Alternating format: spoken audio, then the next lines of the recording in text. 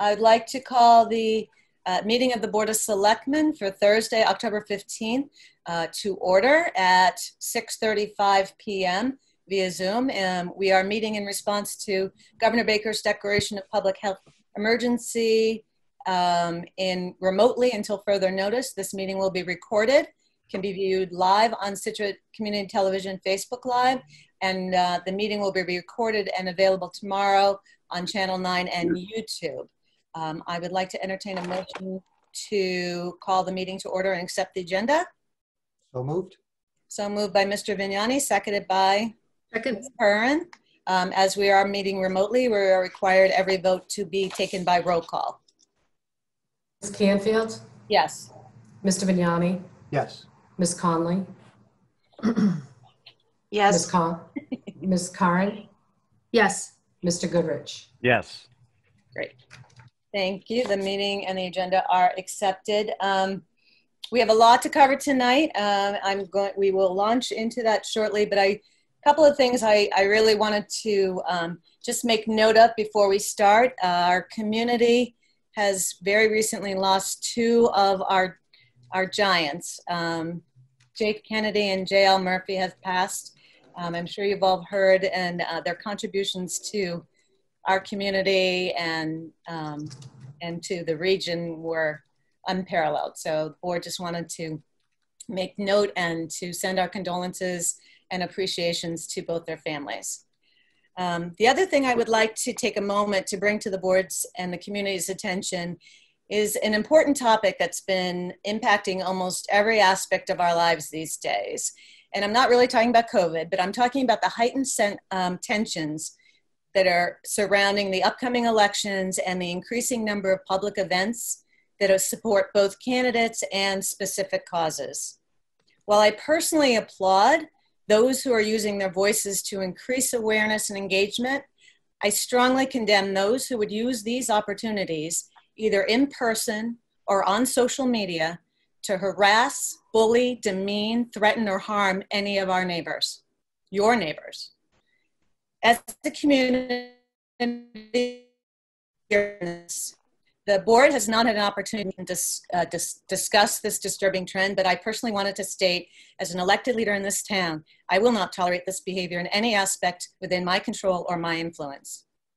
I would also like to acknowledge the extreme pressure that these behaviors are having on our public safety officers. They are charged with keeping the peace, and because of the actions of what I hope are a very small group of agitators, they must now walk the tightrope between protecting residents from harm and allowing people to express their opinions. I commend all of our officers for their skill, professionalism in finding this balance, and especially our Chief of Police for his leadership and his really incredible open door policy to speak to whomever needs to, would like his attention. This is a challenging and a difficult time, and I urge all of Scituate to recognize the pressures on all of our departments. And when you see a town employee or an officer, please join me in thanking them for their service. So I really felt it was really important to say something about the current climate because you know, we have great people in this community. We have great people that work for the community, and we need to stand together because that's really what we're all about. And the last thing I want to say is to mention to my colleagues on the board that you know, anybody that's trying to work from home in the COVID situation, we're all working twice as hard in our real jobs. And on top of that, they have committed to really stepping up in a challenging time for our community. So I thank my fellow board members for that as well. So that's enough of me. Oh, and then there's the phone. I'm going to mute and see if anybody else on the board has anything that to say before we launch. I can just give my 2 cents here. First of all, Karen, I want to say that was very well stated. I too give my full support to the police department in the town and their efforts to keep peace and safety in our community. I've been doing this for over 12 years now, and I've witnessed and I've heard of all the wonderful events that they've done and achievements that they've done over that time period. Unfortunately, in the political climate that we're dealing with right now, people are going to hear that and twist it and translate it to say that we're against other initiatives. And clearly that's not the case. as you'll see, we're talking about later on this evening. We support any type of effort that gets rid of any sort of social inequalities. And those two, supporting the police and working towards that, are not counterintuitive. So I hope that nobody twists it into meaning that our police department does a great job. That doesn't mean there's not room for improvements, and that's part of the reason why we're looking at things and trying to make things better for everybody here. I read somewhere that I think is appropriate just because we say that we want to save the whales does not mean that we want to harm the dolphins. So I hope that people don't put those two issues together and do bad math to come to that conclusion. So I agree with your statement there, Karen, and well said. Thank you, Mr. Vignani. I'd like to just give an opportunity for anybody else before we launch into the meeting. If not, we will. I'll just say I completely agree with both statements. And I'd like to make a comment when we get a little bit closer to the committee review, Karen, if I may. Absolutely. Look forward to it. All right. Thank you, Karen. Tony. You're welcome. The next item on our agenda is walk-ins, or as they're now known as Zoom-ins. If you would like to participate in this meeting and this portion of the meeting, I do see a raised hand. Figured it out. You go to participants, and at the bottom, you'll see a raised hand. We do have one. If you are watching live stream on Facebook, you can only watch. If you want to participate, you need to go to the Zoom link on the agenda on the town website. So with that, I will ask Kate. Let's see. Hold on. Trying to unmute you. Ask you. All right. Kate Fardnick, is it? Fardnick, yep. If you would mind giving us your name and address, please. Sure. First, thank you for taking my comment. My name is Kate Fardink. I live at 10 Pinebrook Lane. I am the parent of 2 Scituate elementary school students, and I've recently been participating in the school committee's Diversity, Equity, and Inclusion subcommittee. We've recently been watching the events unfold, as you mentioned, on this topic throughout our town. And I think we can all agree, at least on one part of this, that it has been amazing to see our young people, our students, our younger residents step up and stand for what they believe in, agree with them or not. I think it's amazing that they have these voices and they're willing to speak out. Unfortunately, like you said, they and all of us who've been working towards this common goal have been met with a lot of resistance. Most of it has been particularly loud, and a lot of it has been on social media. And more unfortunately, because those speaking out seem to be very louder or more vocal, it may come off that they're the majority and speaking for others. But I want to be clear, especially if there are any of those students watching today, they are not alone, and many, many residents stand with them and the people of color in our community. I applaud your efforts, the Selectmen's efforts as well, excuse me, for the committee that you're looking to establish tonight at a town level. But again, this important work I feel is in danger of being derailed by a small but vocal group. So today I'm going to ask one question of you as you interview for these very important positions to please stand by the original charge for the advisory committee, which stated its purpose as advancing equity and justice for all with a focus on eradicating from the town of Scituate oppression, racism, injustice, and violence against all. This can only be done if every single member appointed to that board is willing to admit and accept that racism is alive and well in Scituate today. Countless voices have come forward on multiple platforms in the last few months with their own experiences, and anything less than a full confrontation of our issues should not be accepted. Others' opinions on anti-racism or the history of racism in this town cannot ever trump the experiences of the people of color that have bravely spoken out. The only way that I believe our community can really move forward with this very important work is if those that you choose to lead can accept and admit publicly that they believe that we should move forward as a community that believes in anti-racism and that we have a problem. Thank you so much. I appreciate it. And again, I applaud you for taking on this topic, especially in the middle of a pandemic. And good luck. Thank you. Kate, thank you so much for those comments. I see one other hand raised for the Zoom in portion. So I'd like to invite Mr. Esch, Tom Esch, and ask to unmute. If you would just state your name and address for the record, that would be great. Sure. It's Tom Esch. We live at 50 Lawson Terrace. We have a second grade son in the Scituate Public Schools at Cushing. And my wife and I wanted to speak up in the strongest possible terms about our belief that the Advisory Committee on Equity and Justice for All should be continue to be guided by principles that are explicitly anti-racist. Scituate, as we all know, is an overwhelmingly white Christian town. And I think it's to our credit that residents have responded largely positively to the challenges presented by the Black Lives Matter movement. But more importantly, to the events and systemic racism that precipitated the movement. To back down from that, I think, would be a real disservice to the town, to families, to all families here, and especially to our kids. We also find it pretty hard to believe that anyone would take issue with a commitment to ensuring that everyone who enters our community would be treated with respect and dignity. I would echo Kate's comments about the I suppose, vocal nature of a small number of people. And we really hope that the Board of Selectmen maintains its commitment to the ideas. I think we're incredibly lucky to have a chance not to dilute that commitment, but to ensure that Scituate is a town of equity and inclusion.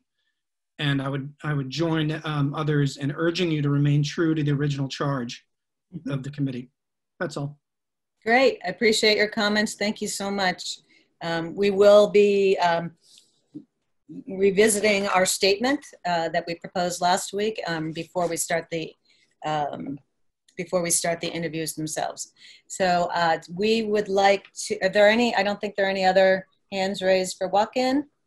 We will go on to our 640, which is the report of our town administrator. Mr. Bedreau?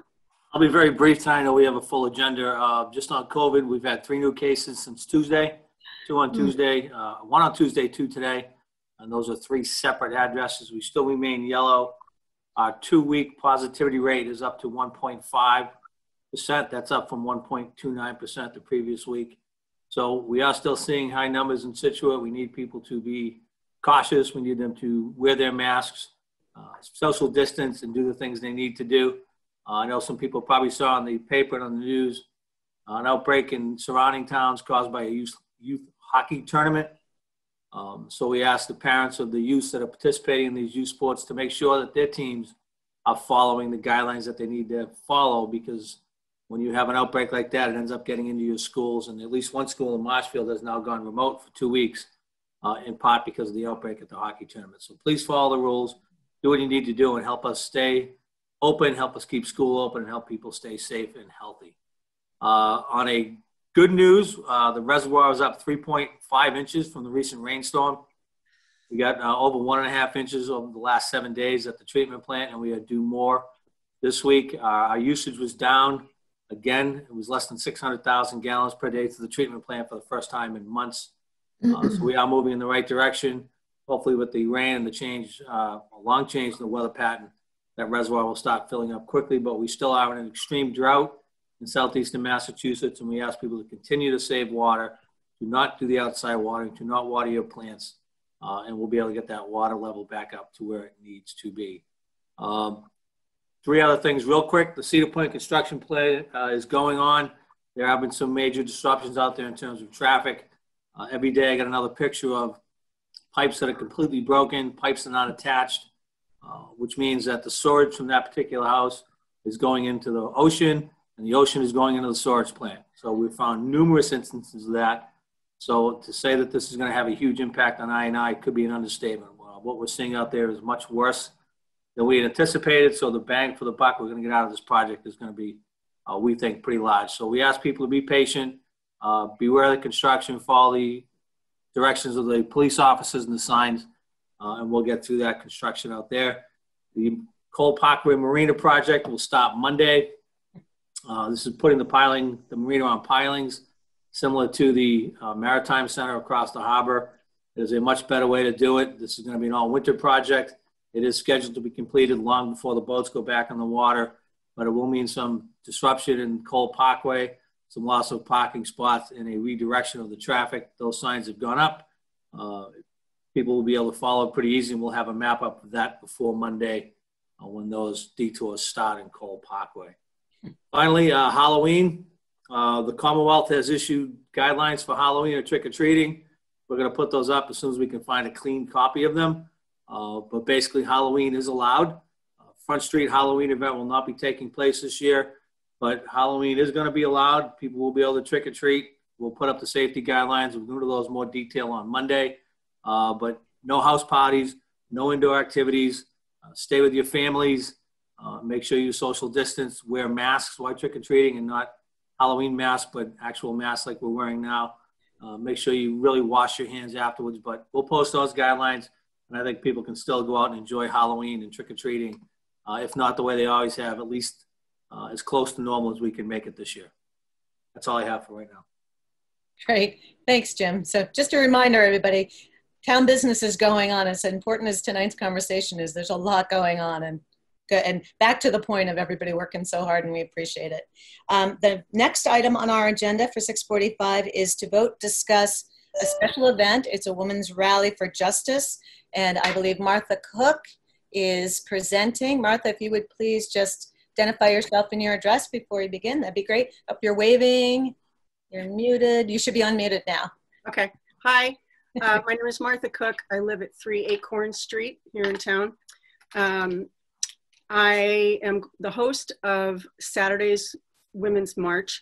It's what they call a little sister version of the more well-known National Women's March.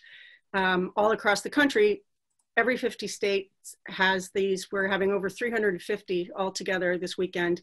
And people might be more familiar with the big ones that have taken place in urban areas, but obviously this is yet another thing that, because of COVID, is going to be very different, very scaled back, very simple, and just more intimate, and again, safer. Unlike where you may have seen people shoulder to shoulder in the past, everybody at our event will be at least 6 feet apart. My preference was 8 feet. We are going to use American flags as placeholders, and so every attendee will be directed to go stand by a flag. Those were all donated by Wallace St. John of Eagle Flag in Cohasset. And I asked, then do you want me to pick them up and bring them back to you? And he said, oh no, they're my gift. Everybody should take one home. Everybody should have a flag going into election season. So you get a free flag if you come. It's like a party favor.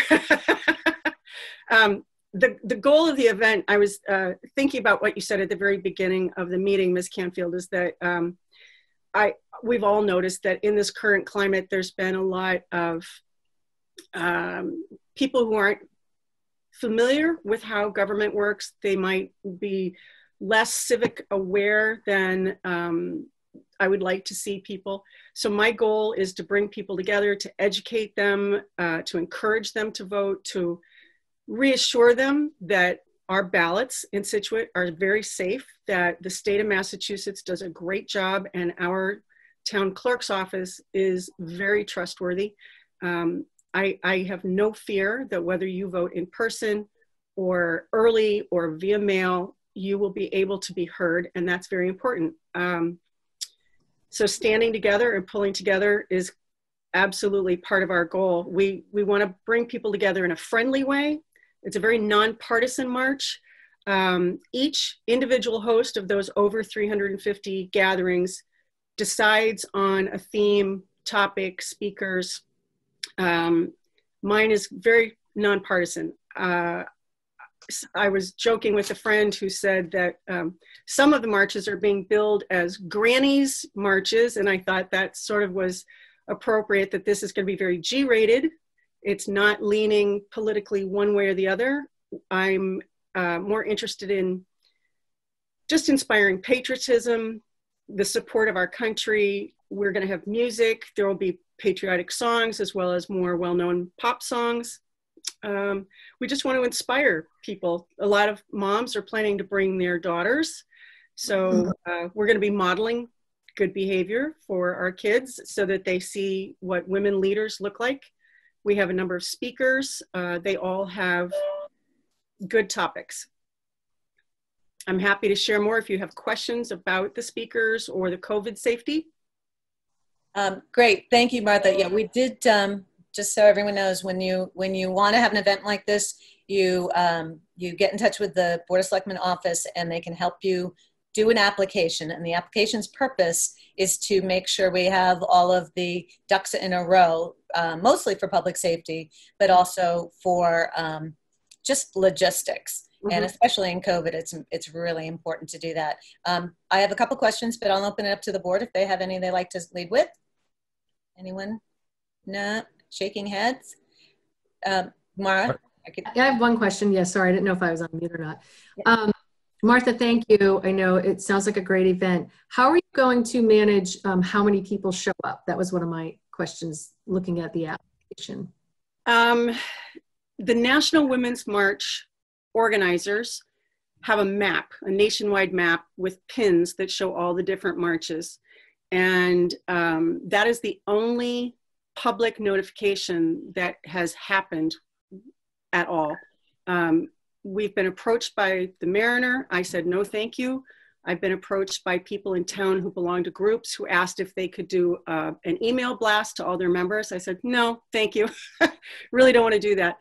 In my mind all along, I've been assuming it was possible that we would move into the red zone. So I've always had the number 50 in my head.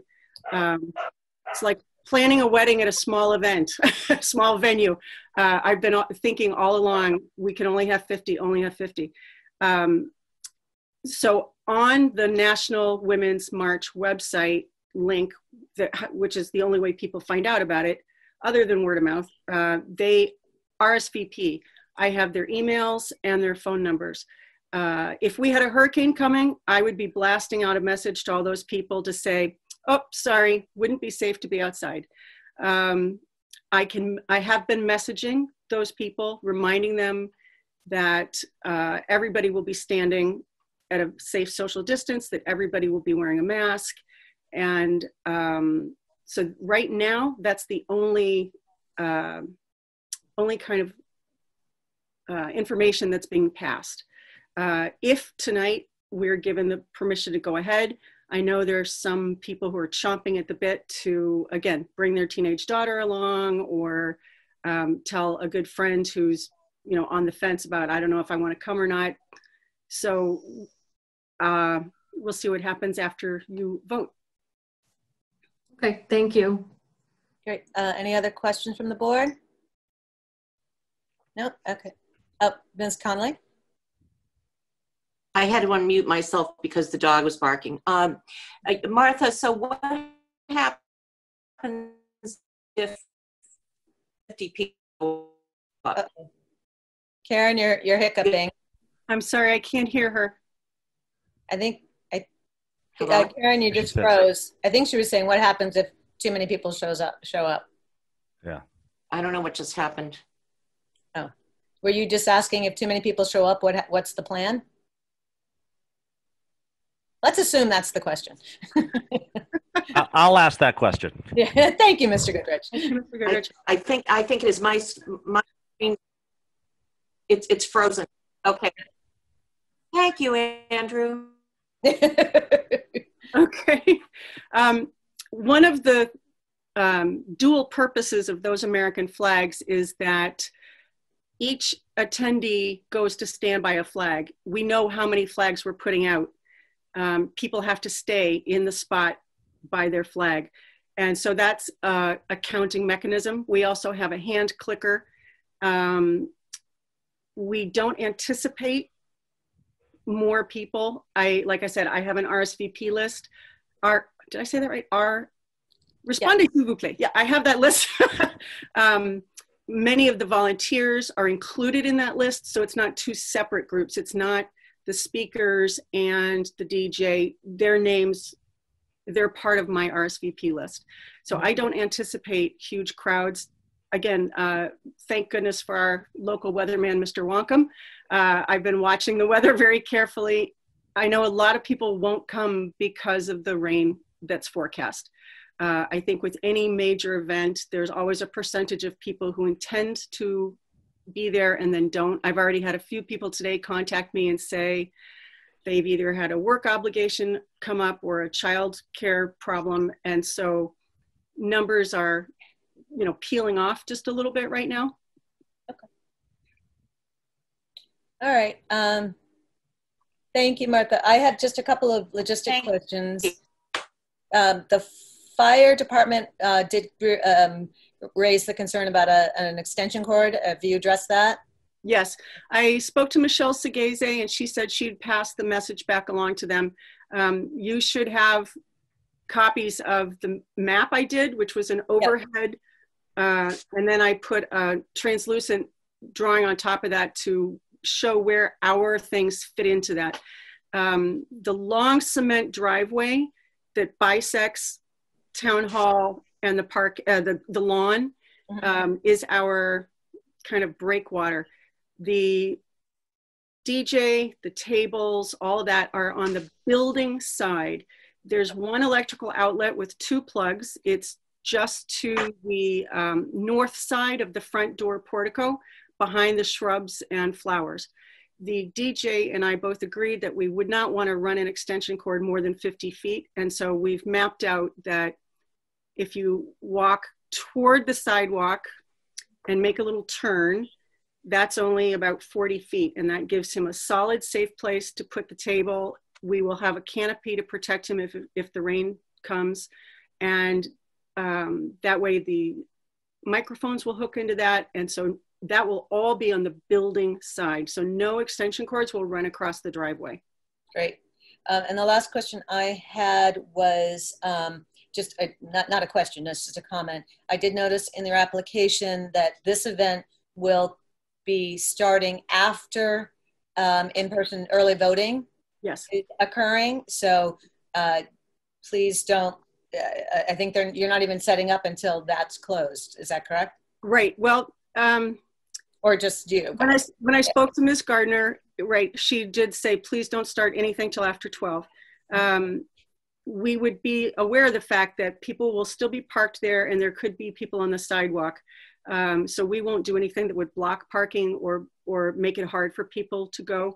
The concept of putting flags in the ground is a slower concept because we have to use tape measures and go 8 feet between each flag. And so I think we might start that a little earlier, unless it's a deluge, just because of the fiddliness of that process of making sure that there's 8 feet in each direction. The other day when I attempted it, the ground was so rock hard, just putting each flag in was time consuming, and I only tried 3. So if you multiply that, I want to allow a lawn of American flags would be a distraction for people who are there to vote. So I hope that that's okay. If not, we will just get them all in between 12 and 1, but I'd rather start that portion of it a little earlier, just so that we're not slamming them in at the last minute. Yeah, I have no problem. Ooh, why are we echoing? Okay. Okay. Does anyone have any comments? I don't. Am I echoing to you guys? Okay, all better. Okay. Does anyone attending the meeting want to raise a hand? Do they have a question or comment about this event? I'm scrolling through and do not see any hands raised. Would anyone, I would entertain a motion if the board would like to make a motion. There are no further questions. Any motions? Are we here? Yeah, we're here. Looking for the language. Move to approve a special event permit to Martha Cook for the Women's Rally for Justice on October 17th, 2020 from 1 to 2 p.m. Second. Second by Ms. Curran. Is there any further discussion? Seeing none, we will do a roll call vote. Banfield, Yes. Mr. Vignani, Yes. Ms. Conley, Yes. Ms. Curran, Yes. Mr. Goodrich. Yes. The motion is passed unanimously. There is a second part of the application that requested that we waive the special event fee of $100, which it seems to be becoming a normal request. What resources, Martha, are you guys going to be using from the town other than the town site? And electricity from the building. Yeah, I was going to say, are you counting the plug-in for the, I mean, so we would be using some town electricity. No police, no barricades, no, again, I can't think of anything. We hope to leave the site cleaner than we found it. We will provide our own trash barrels. We have masks, gloves, hand sanitizer, trash barrels, trash cans, lots of volunteers. Again, the flags would have been the thing I was worried about. I spoke to a friend of mine, known to all of you from the Water Resources Committee, who said, you know, people get really sensitive if a flag is accidentally knocked over. He said, you have to really be on top of that. So obviously we are. And again, all the people who attend are free to take home a flag. If they don't, we will collect them back all up again. So I can't think of any resources that we would be using. Does the board have any comments or questions about the special event fee? No? I'm not going to, this isn't the time that I want to go into this, but we're literally waiving it for every event. So we should really discuss whether it really should exist, period. You know, we used to waive it for 2 events that were, I mean, there are administrative costs that are associated with any event, whether it's $100 or $46, I don't know. But every group is just coming before us now and asking to waive it. So I think we should have another meeting and discuss whether we're going to deal with this on every event or not. And Martha, that has nothing to do with your cause or stuff. It's just becoming the norm. Jim, would you mind reminding us to put that on an agenda in the future to revisit the special event fee and its application? All right. In this case, is anyone interested in making a motion? Move to waive the special event fee of $100. Moved by Ms. Connolly. Is there a second? Second by Mr. Goodrich. Any further Did anyone hear? Comments? I think so. Then we will have a roll call vote. Ms. Canfield? Yes. Mr. Vignani? No. Ms. Conley? Ms. Conley? Yes. She said yes. Ms. Curran? Yes. Mr. Goodrich? Yes. All right, the motion passes 4-1. Good luck, Martha. I'm disappointed that I won't be able to join you. I have family commitment that day, so it sounds like a good event. Thank you. Well, we're hoping that it will be filmed and we'll be able to share it with people who are unable to attend. Terrific. Thank you. All right. Okay. We will then move on. Thank you. Yeah, thank you for all your organizing. We'll now move on to our 6:55, which is to discuss vote the revised diversity, equity, and inclusion statement. As everyone knows, we have we presented, I believe, 2 weeks ago and had some conversation and decided that we needed to improve it some. And I would like to ask my colleague, Ms. Curran, to take the lead on that conversation. And would you like me to screen save the if you want to, do you want to? I can try. Sure, if you want. Okay, over to Ms. Curran. Okay, so thank you, Mrs. Canfield. In response to some of the commentary that I think we all heard at our last meeting, Karen and I met again and kind of looked at the language and thought, okay, where can we add some additional sentences and phrases in here that address some of the issues that were raised and sent to us in the last review. So does everybody on the board have the new draft statement in front of them? Yes. Yes. I'll read it out loud so everybody can hear it, and then we can talk about it if that sounds good. So the revised language reads, the town of Selectmen unequivocally condemns racism, discrimination, and hate in all its forms in our community. We continue to work to ensure that Scituate is a welcoming community that embraces diversity, equity, and inclusion. As elected leaders, we recognize our responsibility to understand and address all racial inequality. We have a duty to ourselves, residents, employees, and businesses to ensure that everyone who enters Scituate is treated with respect and dignity. To that end, we pledge to work to educate ourselves, town employees, and town residents on racial justice issues. We will review our existing policies, practices, and procedures, and where necessary, enact changes to build a stronger, more equitable community. We will encourage diversity of voices and representation on Scituate town boards and committees. The Board of Selectmen further pledge to work on behalf of all residents and ensure that Scituate is a place where all individuals can live happily, free of fear, and with equal access to opportunities, regardless of race, ethnic background, national origin, religion, gender identity, or sexual orientation. So with that, I think I would just ask my board members for any additional commentary or thoughts. I'm going to stop sharing because then I can see everybody. Mara, thank you so much for that. Residents should realize that there was a great deal of input and thoughtful comments from other residents, and we tried to reflect a lot of those in the revised language.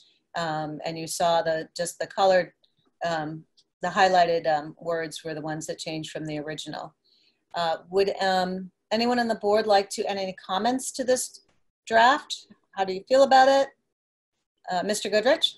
I want to say thank you, Maura, for the work you've done on this. This is excellent to listen to all the different voices and ours. I think it's an excellent job. So thank you. You're welcome. Maura, Karen or Tony, anything to add to this? Are we happy with this version? I think it's very well stated, and I support it. I'm in agreement. Okay. Great. I will ask if there are any comments or questions from those attending to please go to participants and raise hand if you would like to comment on this final draft of our town statement. Well, Board of Selectmen statement. Let me revise that. I see no hands, so I'm hoping that means everyone thinks we did okay. If there is no further discussion, I will enter. Oh, wait, sorry, Suzanne. Yeah, there's a hand. Oh, you jumped onto my screen too. That's pretty cool. All right, we're going to unmute Suzanne and ask her to give her name and address. Hi, my name is Suzanne O'Brien. I live at 8 Bonnie Briar Circle. I have 2 kids in Scituate elementary schools and a 3rd in preschool. And I have been participating in the Scituate Public Schools Subcommittee on Diversity, Equity, and Inclusion. I want to commend you on preparing the statement that you've prepared. I think it's a great start. I wonder, if you were coordinating and aligning with the school and the statement that they're preparing, or if you've had a chance to look at that. And the reason I raise that issue is I feel like the statement that the school is preparing is taking the next step and making it that much stronger, acknowledging that racism is a problem in our society and in our town specifically. And I don't think acknowledging that is placing blame. I was listening to the last Board of Selectmen meeting. I don't think it's placing blame on employees or people or pointing fingers at anyone. Racism is a fact. It's here. It's built into our systems. It's built into our processes. It's built into our communities. So my issue with the statement is it doesn't really acknowledge that, and it's hard to solve a problem that you're not really specifically naming. And further, there's a word that you may have heard of, anti-racism, and it's taking active steps to try to eliminate racism. And I feel like a lot of the concepts that you touch on in your statement get to anti-racism, but you don't really name that either. So just a couple of thoughts that I had when I was scanning the statement that I wanted to put on the record. Thank you very much. Thank you, Ms. O'Brien. This is a very interesting comment, and the board originally, back when we decided that we needed this committee formed, did not make a statement, did not choose to make a statement because, hi Mom, because we felt that we may not have the right words, and that would be something that, just as the school has done, would be one of the first things that we would look to the committee to draft and craft with us.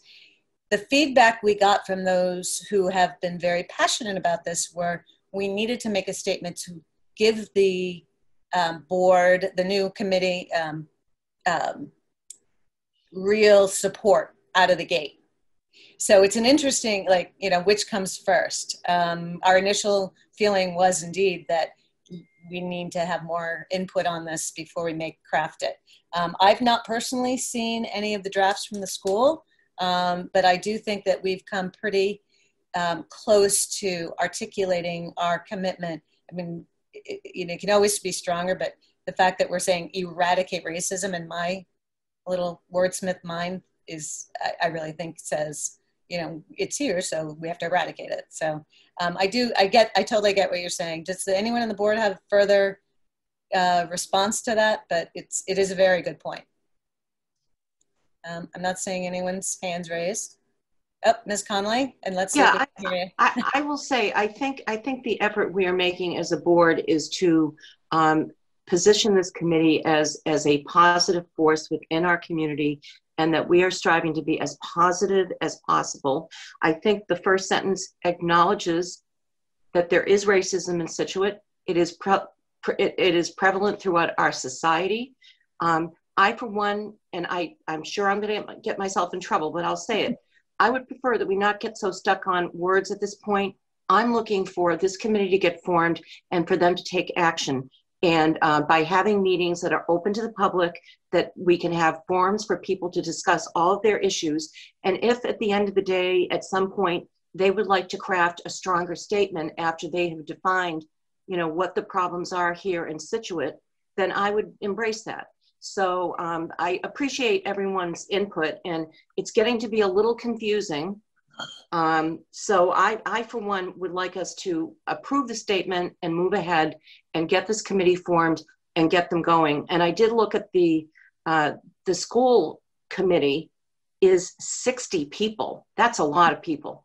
So, and they have not communicated with this board, as far as I know, as to what statements they're crafting. So I think that's something that our new board needs to start to get in touch with the schools to try to figure out, that we're all going in the right direction. So I thank you for your comments. All right, I do see a couple more hands. I'd like to, I'll call on Kim Harriman because I don't believe you've addressed us right now. And there we go. Kim, if you could give us your name and address. Yes, hi everyone.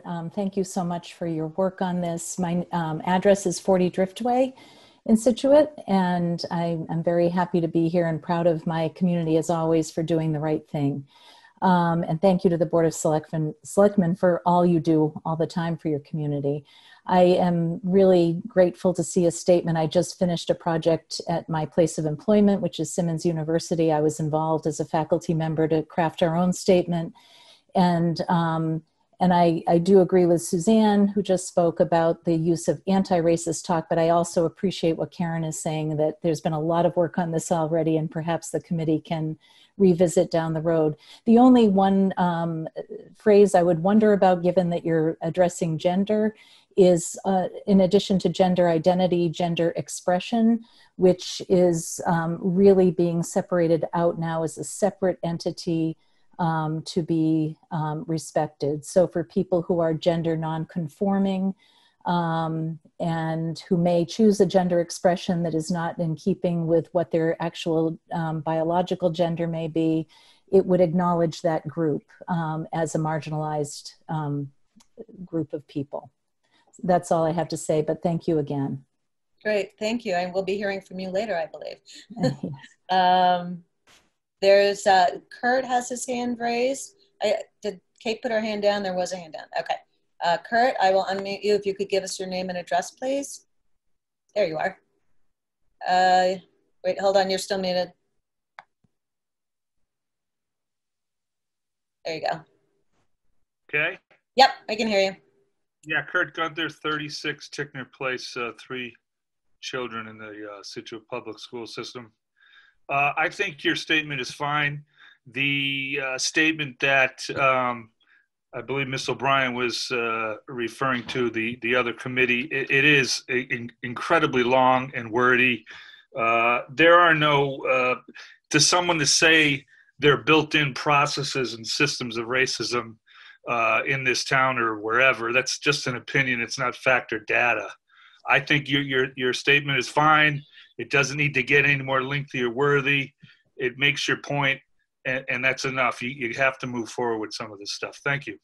Thank you for your comments. Kate has come back. I don't know where you went, but you're unmuted. Kate, if you'd like to make a comment. Sorry, I did just want to say, I know the school committee is voting on that wording resolution on Monday, and it was 60 people that spoke about it. We met in subcommittees, and we were lucky enough to have many of our Metco students who are members of our community, and many people of color on that committee.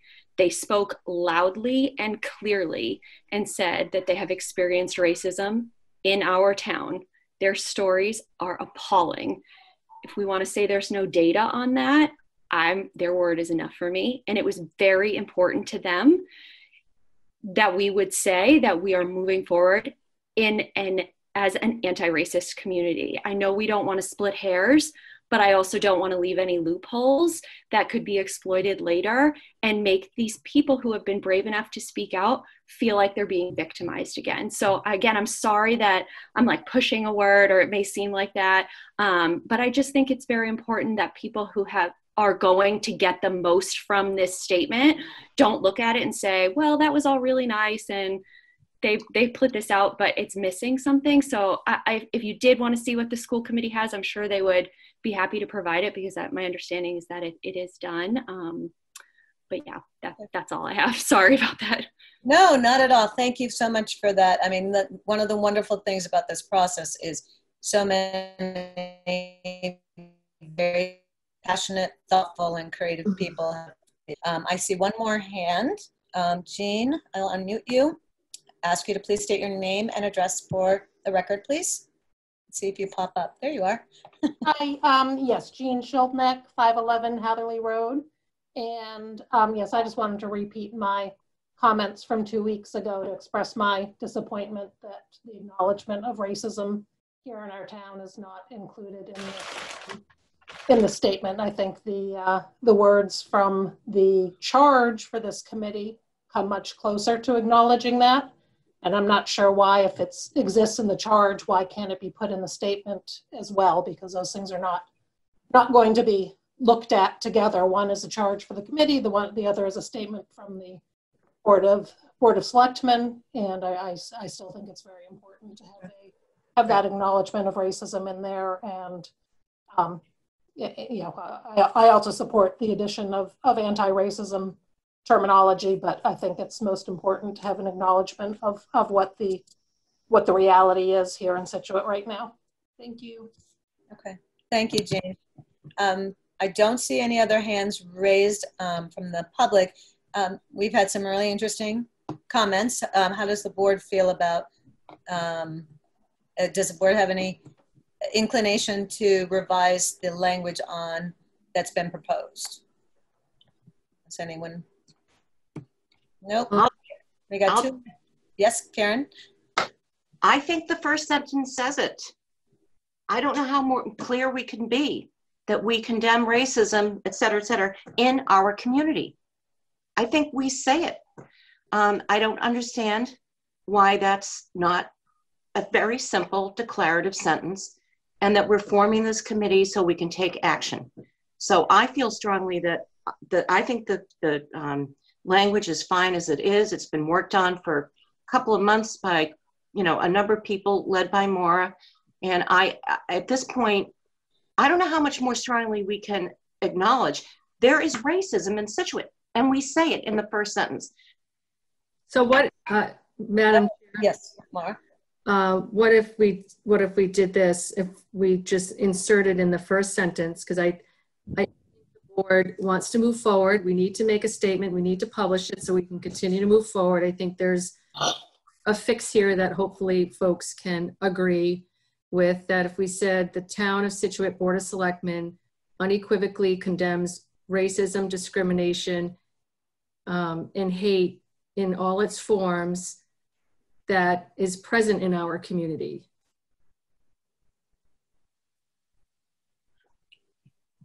People want to noodle that a little bit. I would just like to. Yeah, I think that's a very elegant way to make it.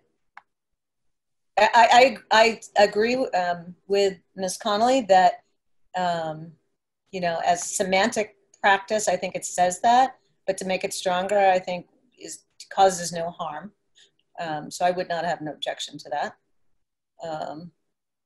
Anyone else feel particularly strong one way or another on that amendment? Because we would like to. I also agree that I would like to make sure that we commence our interviews with our statement already approved. No? Right. I mean, I agree with Maura that I mean, I feel like I want to move forward so we can get this, actually start the work. And there is, I mean, we have to talk about, you know, racism, the beliefs and behaviors. And a lot of this charge when we're talking about things are about behaviors and things that happen. And if I agree with you that I think that's an elegant, I agree with Mrs. Connolly that it's in there that we understand that that we condemn it when it's in our community, that we're trying to act and resolve these things. So I'm fine with the way it is, but if would like to add it in, it's fine with me as well, because I want to get to the point of us addressing these issues and getting the committee formed and finding solutions so our neighbors can feel comfortable. Right.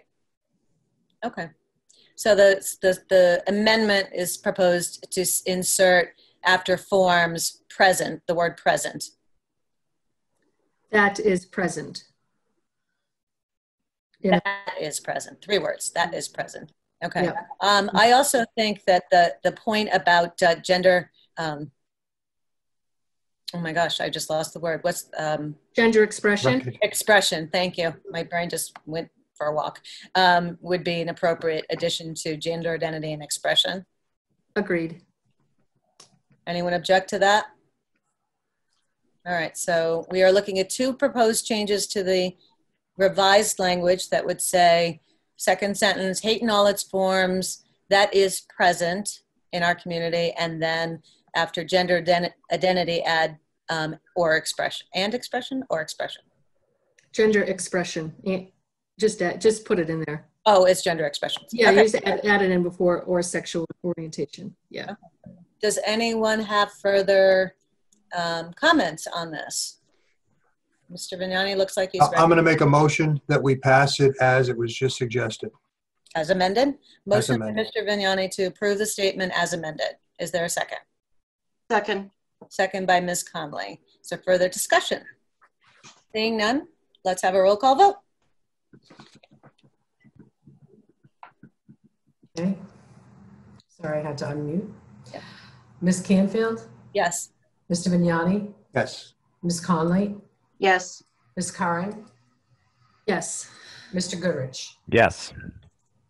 Terrific. The motion passes unanimously. I'm very proud of all the work that has gone into it. Thank you again, Ms. Curran, for that. And that's great. I think that we'll need to post that immediately on our website and get it out there, and probably do a press release as well. I think that would be good. All right. Okay. Now for our main event. I feel like we don't have sports now, so we'll have to find our world somewhere else. So we are now to commence our interviews for the boards and committees for Advisory Committee on Equity and Justice. I wanted to just thank everybody that has applied. There have been, I think almost close to, not 20, but there's 12 or 13 tonight, and there's several others that couldn't attend tonight that will also be interviewed on November 3rd. In addition, we received a great deal of letters, a lot today. I will apologize to anyone who's listening that wrote a letter. I tried to answer everyone before the meeting and our town hall server crashed, so I will get to you, but we saw your letters, and I saw your letters, and I assume the others got letters as well, emphasizing the importance of this work to those residents and also to our community. And the overriding theme of the letters was that the residents feel very strongly that this committee should include people who are firmly committed to eradicating racism in Scituate and who have a deep understanding about how to do that work. Because it's I've learned a lot from a lot of my new friends in the community about this topic, and it's going to take some understanding of that, exactly what has already been voiced by other residents. There are so many that have raised their hands and voices to support this, and to me, that's a testament of how important this work is and how important it is to Scituate. Before we begin the interviews, I'll just remind everybody about the charge, which I had up. It was referenced earlier today, but I think everyone here has read the charge. Every committee has been formed that is formed by the Board of Selectmen is formed as advisors to us. And their job is to provide recommendations and guidance based on their work. Our job as a board is to assess the recommendations based on not only their merit, but their impact, their feasibility, and in some cases, their financial impact on town governance, depending on what the recommendation is. I wanted to just upfront say that this can be very frustrating to some committees who work passionately on their charge and feel that all the recommendations have to be implemented. And sometimes it's just not possible, or it's just not the final decision of the board. I also want to make clear that the board relies very much on the hard work, the honest deliberation, and the advice from our boards and committees. I also want to make clear that as an advisory body, your job will be to perform the charge of the committee and to advise the board on how to go forward. And there's been some confusion, I think, and I just wanted to really iterate that there's no board or committee that has the authority to enact recommendations independent of the board. They're advisory. There's no doubt that this work will be, this committee will be vitally important. It's also going to be extremely challenging. Those of you who already have been involved with the school committee know that you'll be in some very deep conversations because this is an important topic. You'll have to sift through how town of Scituate manages town business. You're going to have to assess if there are ways to improve the management and remove barriers for inclusion and potentially racially based policies. You will not agree all the time, and this could indeed be emotional work. So I just want to remind that as representatives, should you be appointed to this board, representatives are, you'll be representatives of both the community and of the board, and you will have to be responsible for your conduct and that you conduct your work with professionalism, respect for the committee members, respect for residents, and respect for town employees.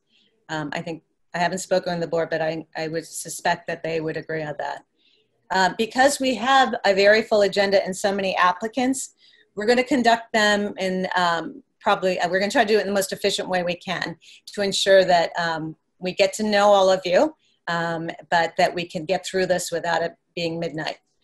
Ms. Devon did send you an email that said that we're, instead of, sometimes when we have one opening, each member of the board will have a question, but we usually have the same ideas, and it just takes longer. So we're just going to pose 4 questions to each of you.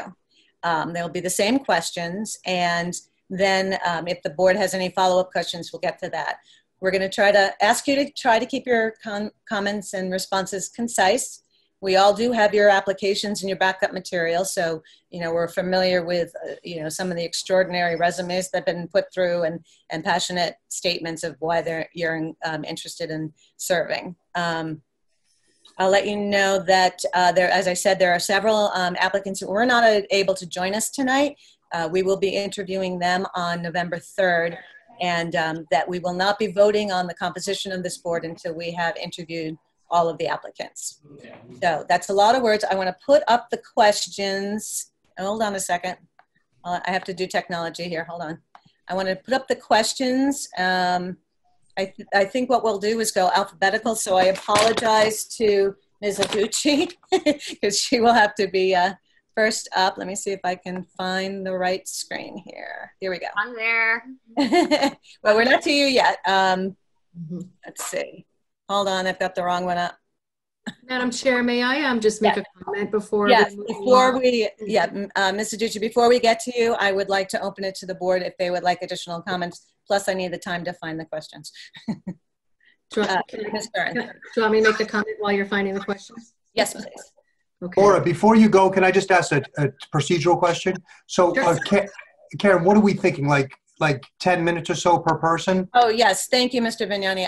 You reminded me, and since you reminded me, I would like to ask if Mr. Vignani, we would like to keep it to about 10 minutes if possible. I know it's important, but we've got 12 people to get through tonight. And I will ask Mr. Vignani, who is a gentleman and a scholar, to gently remind us if we are going over those times. Thank you, Mr. Vignani. Ms. Curran, would you like to? I do, thank you. I get more questions. Thank you. I just would be remiss if I didn't make a statement about this committee, especially in light of what happened this weekend. This past weekend's events have had a really profound effect on me, as they did on many residents in this town. So I just want to assure all the residents in Scituate that I take the mission and the charge of this committee very, very seriously, and that it arose out of the need to take pause and to evaluate our current policies, our practices, and our procedures as town government to ensure that we are operating in a fair and equitable manner. And there's work to be done. But my expectation is that the members that we appoint to this committee will all be deliberate, objective, thoughtful, and most importantly, respectful of their neighbors and our town employees, including our public safety employees, during any committee discussions. Scituate is such a wonderful community, and we have come together in the past to move forward and make progress, and I am confident that we can continue to address the current concerns and move forward in a respectful manner. And I just want to put that out there because that is going to be top of mind for me as I listen to all the wonderful applicants that we have before us, because I think great things can happen as a result of this committee if we work together in the way that we have worked together in the past, which is in a respectful go forward manner. So thank you, Chairman, for giving me that moment.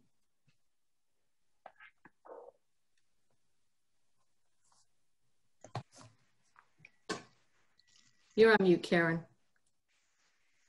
But I said so many great things just then.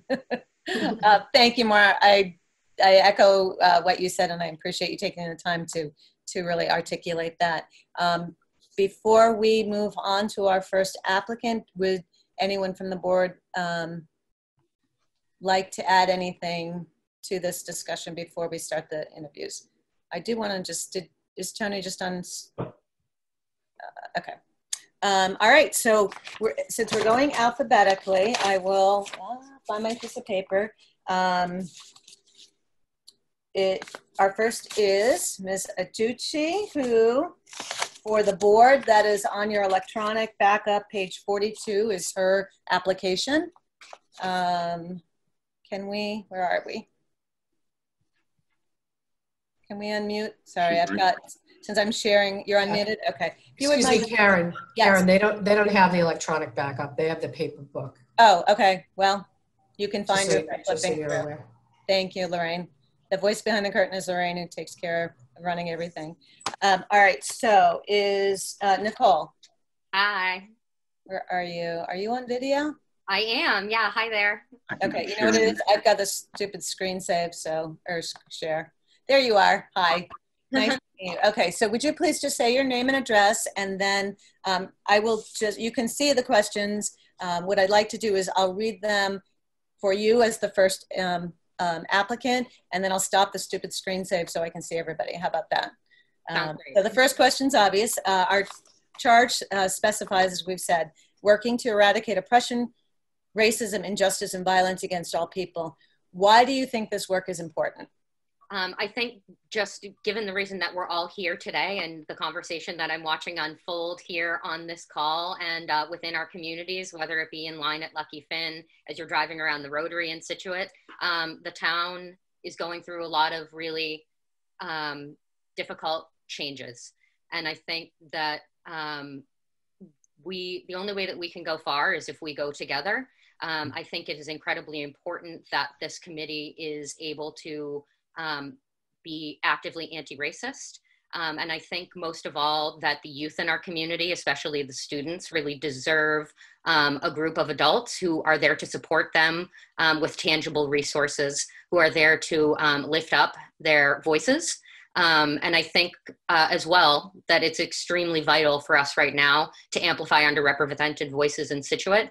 I think for a really long time, we've had a lot of homogenous voices going around. And I think, frankly, I think folks feel like the only platform for their voice is Scituate Monthly, which isn't the most productive place to have these conversations. And so I think the forming of this committee to be actively anti-racist, actively anti-sexist, actively anti-xenophobic in our community is absolutely vital, not only today, but moving forward as we continue for our town to grow. Great. What skills and experience do you think you could bring to further this charge? Yeah, so I'm very fortunate. I've had 7 years of experience building my own pedagogy and building inclusion, equity, and belonging initiatives, both in higher education and in tech spaces in Boston, the UK, LA. I'm very fortunate to have had these experiences. I have dedicated my life to this work. I think it's critical to our survival as neighbors and as a humanity to deepen our understanding of each other by sharing our narratives. And so that is my life's work, is to amplify underrepresented voices. And, you know, like I said, more tangibly, I've spent 7 years actively working in the space. And so I think that it's what I'm doing is very topical. And I'm doing it every day. So I'm able to advise very actively. Thank you. The charge recommends that members may be useful, which members we thought would be useful to the committee. Do you think that the proposed composition of the committee is appropriate to meet these goals? It's hard to say. I want to say yes, but it's hard to see if something is going to work until you do it. When I was doing my education degree, that was a lot of what I was experiencing. Was it's really easy to kind of talk about things and talk of the theory of things and is this going to work? But until you're actually doing the work and until you've got it up on its feet, it's really hard to know if it's going to work. On paper, I've got 2 thumbs up. But by the same token, I think that this type of committee is something that deserves to be living and breathing. And so I would think that this committee would come to the board with that type of advisement to say, you know, we might be missing a seat on this committee. You know, this is a vital resource that we're really not tapping into, that we're missing. And I think that would be the role of this committee to bring to the board if that were lacking. And the only way that we're going to find that out is by doing it. Great. A formal question is, what information do you think the committee will need to complete their work, and how would you approach getting that information? Absolutely. I think there is a treasure trove of information out there. And I think right now, probably a lot of us, both on this topic and everything else, are in information overload. So I think that you just need to figure out a way to aggregate all of the information that you're getting, understand that it has been fact-checked, that it's correct, that it is something that you can feel safe about sharing with the community. And so I think what's most important, to be totally frank, is trainings. I think both for this board, for the school committee. And I think that is really the first step in increasing everybody's inclusion, equity, and belonging literacy, so that we can start with a foundation of leadership and leading by example. You know, my aunt told me it's probably a good thing that I don't know how to golf and I'm not somebody who gets on the links and tries it out. She's like, you should just wait to talk to a pro because you don't want to pick up any bad habits. And I know that it's hard because I think everybody is out worried to make mistakes. And that's a really human thing to do, is make mistakes. And I think that, you know, this committee is here to help cushion some of those mistakes and turn them into something productive and a learning experience. And so I think that the only way we can start to do that is through training. Like I said, to get your feet on the ground and actually experience actively anti-racist work. Great. Thank you so much. I will open it to the board if there are any follow-up questions that you'd like to direct to Ms. Aducci. I hope I say that right. Yes, you are. Well done. Does the board? Okay. Being brief does not mean disinterest or that you didn't have a lot of important things to say. I'll say this to everyone. It's in the interest of making sure that Tony doesn't ring the gong on us and we can get through this meeting. Actually, I'm going to ask a quick question, if you don't mind. So, Nicole, and people haven't seen your resume here, so your resume is very impressive in terms of the work that you do in this field. Right? You're a consultant and you've worked gathering groups together and inventing this out, so it's very appropriate. One thing I will note is that you don't live in Scituate now. Yes. I don't know, it's not a great thing, but I don't know it's a terrible bad thing either. Your skill set is extremely impressive. So I just want to make sure that everyone's aware of that. You live in South Boston now, but you were born. Just tell me a little bit about your connection to Scituate. Born and raised in Scituate. I'm actually here right now at my folks' house. My folks still live in Scituate on Cedar Crest Lane. And so I'm here several times a week. I live and work in South Boston in 385 square feet. So I do really love coming home, where I live like a queen with movable floors and a set of stairs. It's really amazing. But so I am home quite a bit. And to be totally honest with you, I think there's something to be said for a little bit of physical and emotional distance sometimes. I think there's something to be said for not getting caught up in the day-to-day minutia. I know everything right now is extremely intense, both in and out of Scituate, and it's hard to deny that. And so I think that there really is something to be said for being able to take some physical and mental and emotional distance from any topic. What I want you, if you can, tell me your connection to Scituate so that you can build a case for yourself. Yeah, totally. Yeah. So you went to high school here, you grew up here. Born and raised here. I graduated from Scituate in 2010. I live here. I still feel like I live here. I'm here, most of the week, especially since the pandemic set in. It's nice to be able to stretch my legs. I take my dog to the A.J. McEachern Park all the time. I wake up every day and I go down for my Lucky Finn's coffee. My last meal on earth would be a stuffed shrimp plate from Scituate Tavern with a side of mashed potatoes and their carrots. Okay. I am a Scituate girl through and through. I'm extremely passionate about this community. I was a theater kid growing up, so that's probably why I'm super loud, and you may recognize me from some of the Scituate High School theater productions from the past, but the community is really important to me. It's my safe haven. It's somewhere that I retreat to when the city is getting too intense or too anything. It's my home. No more. You've set it up. I really want to be able to invest back into the community that I grew up in and that I love. Great. Great. Thank you. Any other questions from the board for Ms. Aducci? All right. Thank you so much. Our next applicant is Elaine Mongazzo. I've known you long enough. Okay. I shouldn't do this, but you say your name and address. That's okay. I didn't want to blow off the meeting, but I applied thinking you might need applicants, but I realized tonight you've got a lot of applicants. So seeing as you don't need people, I just assume rescind. I only did it thinking, well, I feel strongly about it. And I think it's a great idea to have the committee. And I was hoping to add to it, but you have so many people. And probably, obviously by Nicole's well qualified. Okay, so I'm going to take my name out of the hat. All right. Well, Elaine, we really appreciate you raising your hand in the first place. And I think it speaks to what I said earlier about the community gets this, that this is important. And It is. And I'll be standing member. And I appreciate you participating. Okay, thank you. I just did not want to not show up. All right, we just got an extra couple minutes, Mr. Vignani.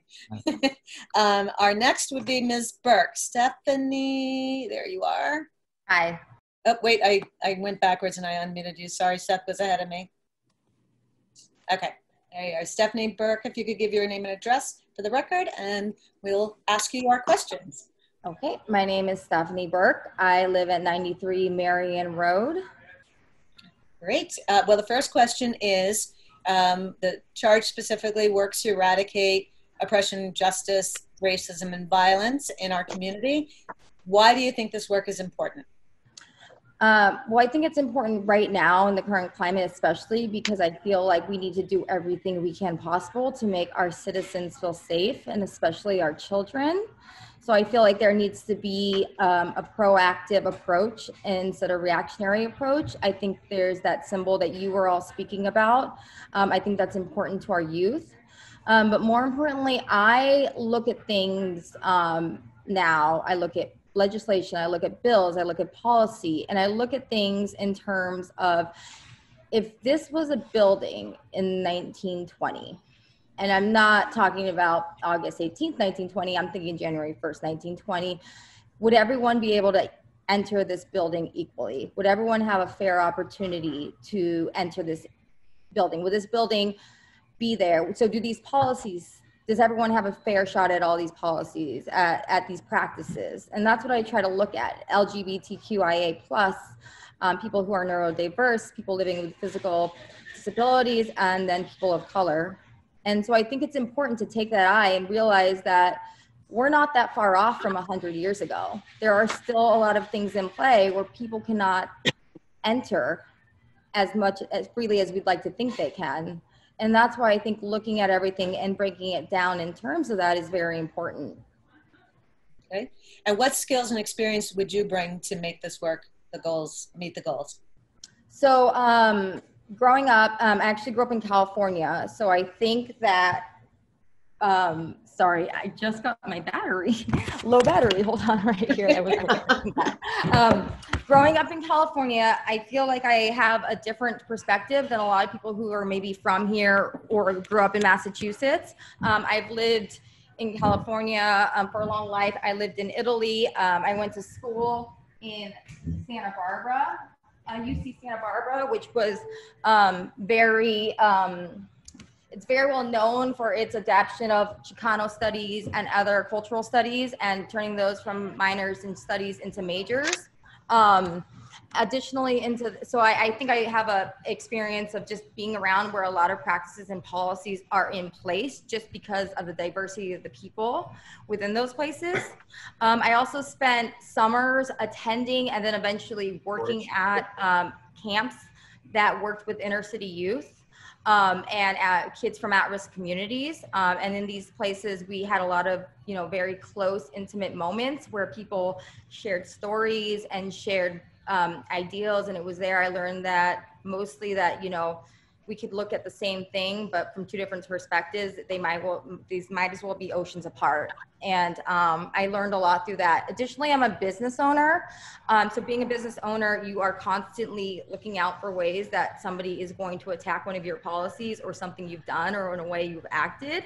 So being very aware of what's happening and making sure things are inclusive.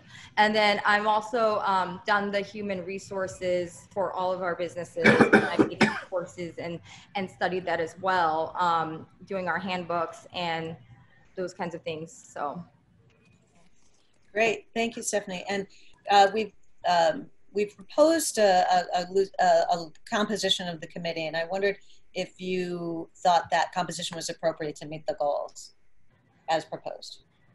Well, I would say that if we look at all the applicants individually and we look at their resumes and see that people are perhaps, I know that we have some applicants who are lawyers. I know that we have some applicants who have human resources experiences. So I think at the risk of sacrificing perhaps a person of color like myself who does have human resource experiences would then direct things. And then obviously I wouldn't make the final decision. We would then take this and ask a human resource person to step in and this is how we read this. How would you, in your experience in working with this town, read this?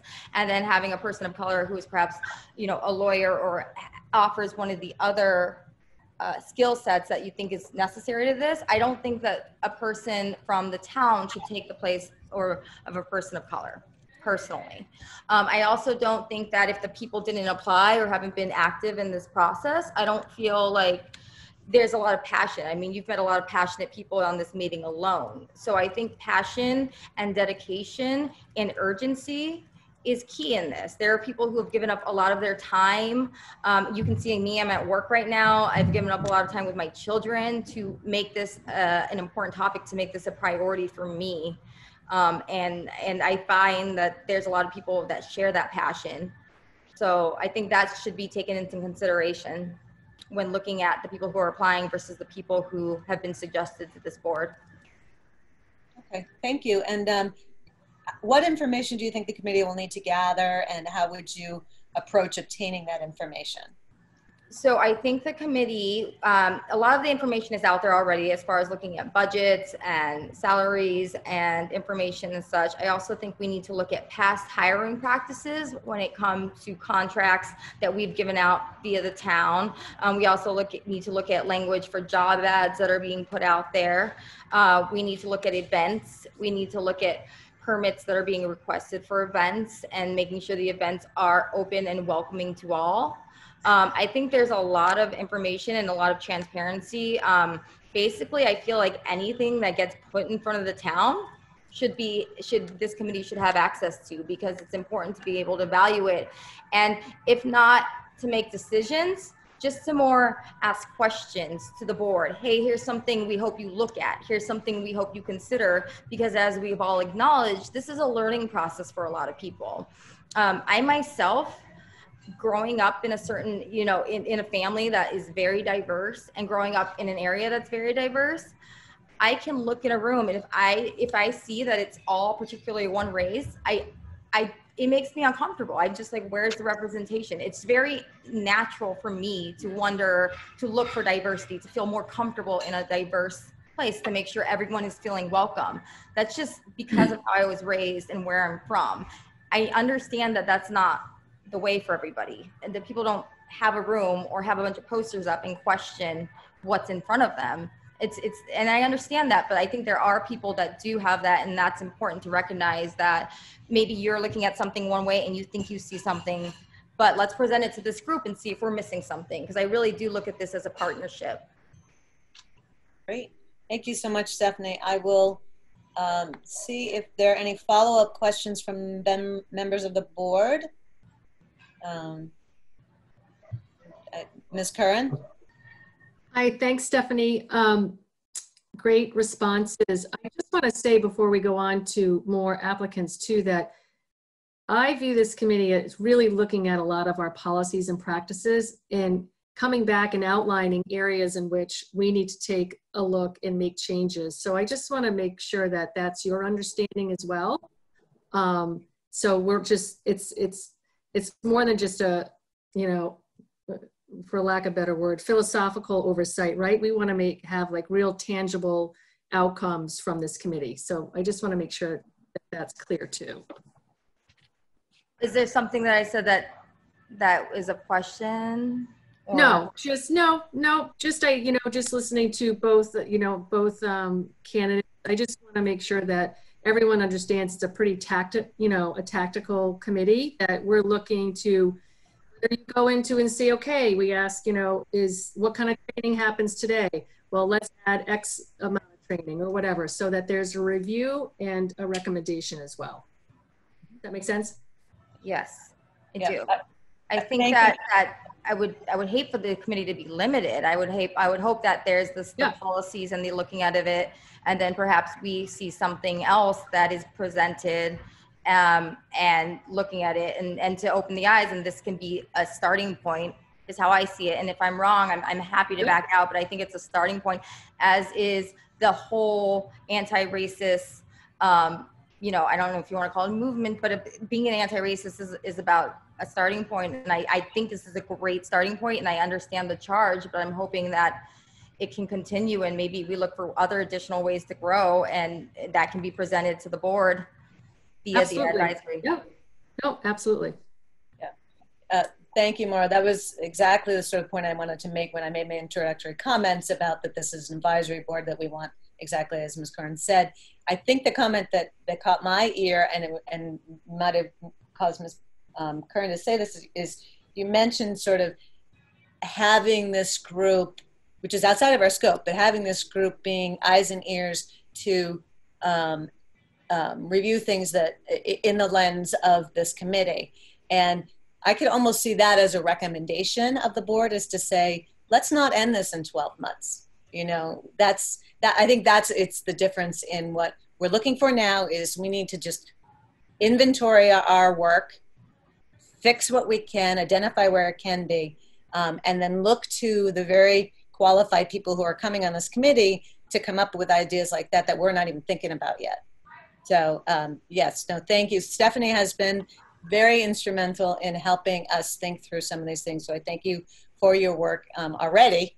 And are there any other questions from our board? Mr. Vignani. Yeah, just one quick question. We're at 10 minutes. So Stephanie, in like 30 seconds, can you just give me a little bit of your connection to Scituate?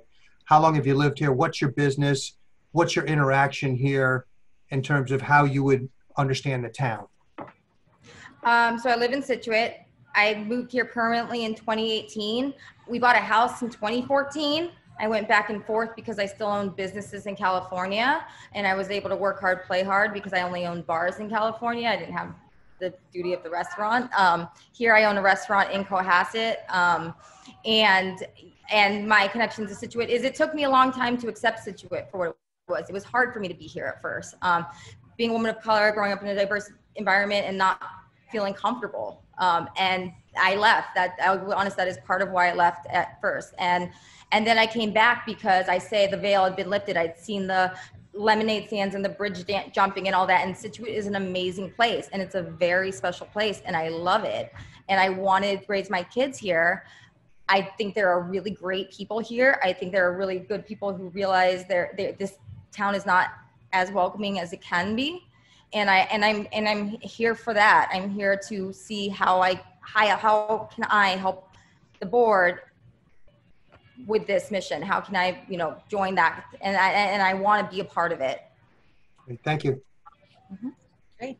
At the risk of going over time, anyone else have a question for Ms. Burke? Seeing none. Thank you. Yeah. Thank you, Stephanie. And great. Okay, so we will go on to Connor Doherty is our next alphabetical. Connor is here. Seth, the magic man, will unmute you. Connor has also he's applied for this committee. He's also applied for the Cultural Council. So thank you for your interest in the community. Would you please state your name and address, and we'll get started. Sure. Connor Doherty at 603 Country Way. And just right off the bat, I'd also like to introduce myself with some social identifiers that not everyone gets the ability to hide based on their physical appearance. So I am white, straight, cisgender, married, able-bodied male. I'm a father to 2 biological children, and I am both food and housing secure. Thank you, Mr. Doherty. The charge specifically specifies that we work to eradicate oppression, racism, injustice, violence against everyone in our community. Why do you think this work is important? Because I see it in the community in a way I think that some other people don't. I'm the son of an immigrant, and I never get the kind of commentary that someone like Steph might get because of the color of her skin or the kind of business she owns or her ethnic background. No one has ever asked me where I'm from. 2 weeks after we bought our house in Scituate, someone who was here working on the house for us, I was just kind of making small talk with him and complained about like, man, Scituate seems great, but it's like you got to drive 20 minutes to get anywhere. And he said, yeah, at least there's no F and N words though. Am I right? And that was the first time that I heard the M word in Scituate, and it's been said around me multiple times since. So because I'm a white Irish Catholic straight male who can talk about the pats and the socks and stuff, I feel like people let their guard down, and I see something in our community that some other people know is there, but they don't see in the same way. What specific experience and skills do you have that you think the committee will help to meet the goals? So I don't have quite the incredible resume that our first applicant, I think it was Nicole. Mine is less formal. You know, through my friends, my roommate in college was also a first generation American, but his parents were from India. I learned a lot from him. My first Black girlfriend was in college. I learned a lot from her. One of my close friends revised this charter language for the UN to be people first. So she taught me how saying disabled people really matters and is very different than saying people with disabilities. And that was something that took me a long time to learn and come around to. But now I'm a huge advocate for and believer in. My wife, when we lived in New York, taught in Brooklyn in one of the worst areas that still exists there. Her school would get closed probably 3 times a year for gunshots on the block. She had students who came to the classroom from homeless shelters, which, as someone who grew up in Sherborne, I didn't even know that was a thing. Like, didn't even occur to my brain that kids could be homeless and still go to a public school. And through her work, both there and then in Mattapan, when we moved back to Massachusetts, we both learned a lot, but it was just this journey through her professional development, reading the books, having the conversations with people in her schools and people in my life, that has just grown an awareness in me over the years. It's taken me many, many years to get to where I am. So it's not an official resume. It's just a life experience resume. Great. Thank you for sharing. The charge recommends certain committees certain members may be on the committee. What do you think about the proposed composition of the committee, and do you think it's appropriate to meet the goals? Like others have said, I think it's hard to say. We're building the plane that we're flying, kind of, right? So I feel like, to me, as it is now, it's a great starting place, and it might change, it might not. And I feel like that's the kind of thing this committee needs to be open to, is as we're doing it, as we're running it, maybe we'll realize we have a blind spot, or there's something we've overlooked. But as it is now, I think it's a great place to begin. Okay. And the last is, what information do you think the committee will need to gather, do the work, and how would you approach that information? The information that we need to gather would be all. I feel like it's just so broad. It could be written statements. It could be informal hearsay. It could be interviews with people. If we're trying to get, an active initial policy and things that we have in writing that's got opportunity for improvement, that's an easy place to start. It's in writing. But then we might want to grow beyond that and say, okay, but what about hearsay? What about people's personal experiences and stories? Like, that might be something we're going to look at further down the line once we've gone through a more tactical approach of looking at written policy, written procedures, hiring practices, vendor, hiring practices and all that. I could see it becoming a less formal, more interview-based approach down the line if we're really looking to eradicate this problem. Okay, great. Thank you, Connor. Does the board have any follow-up questions that I'd like to ask Mr. Doherty? I don't have everybody on my screen. I'll just ask someone. Go ahead. Yeah, just again, if you can just elaborate what your connection is with Scituate, how long you've been here, what you're doing, and where you may have potentially seen any of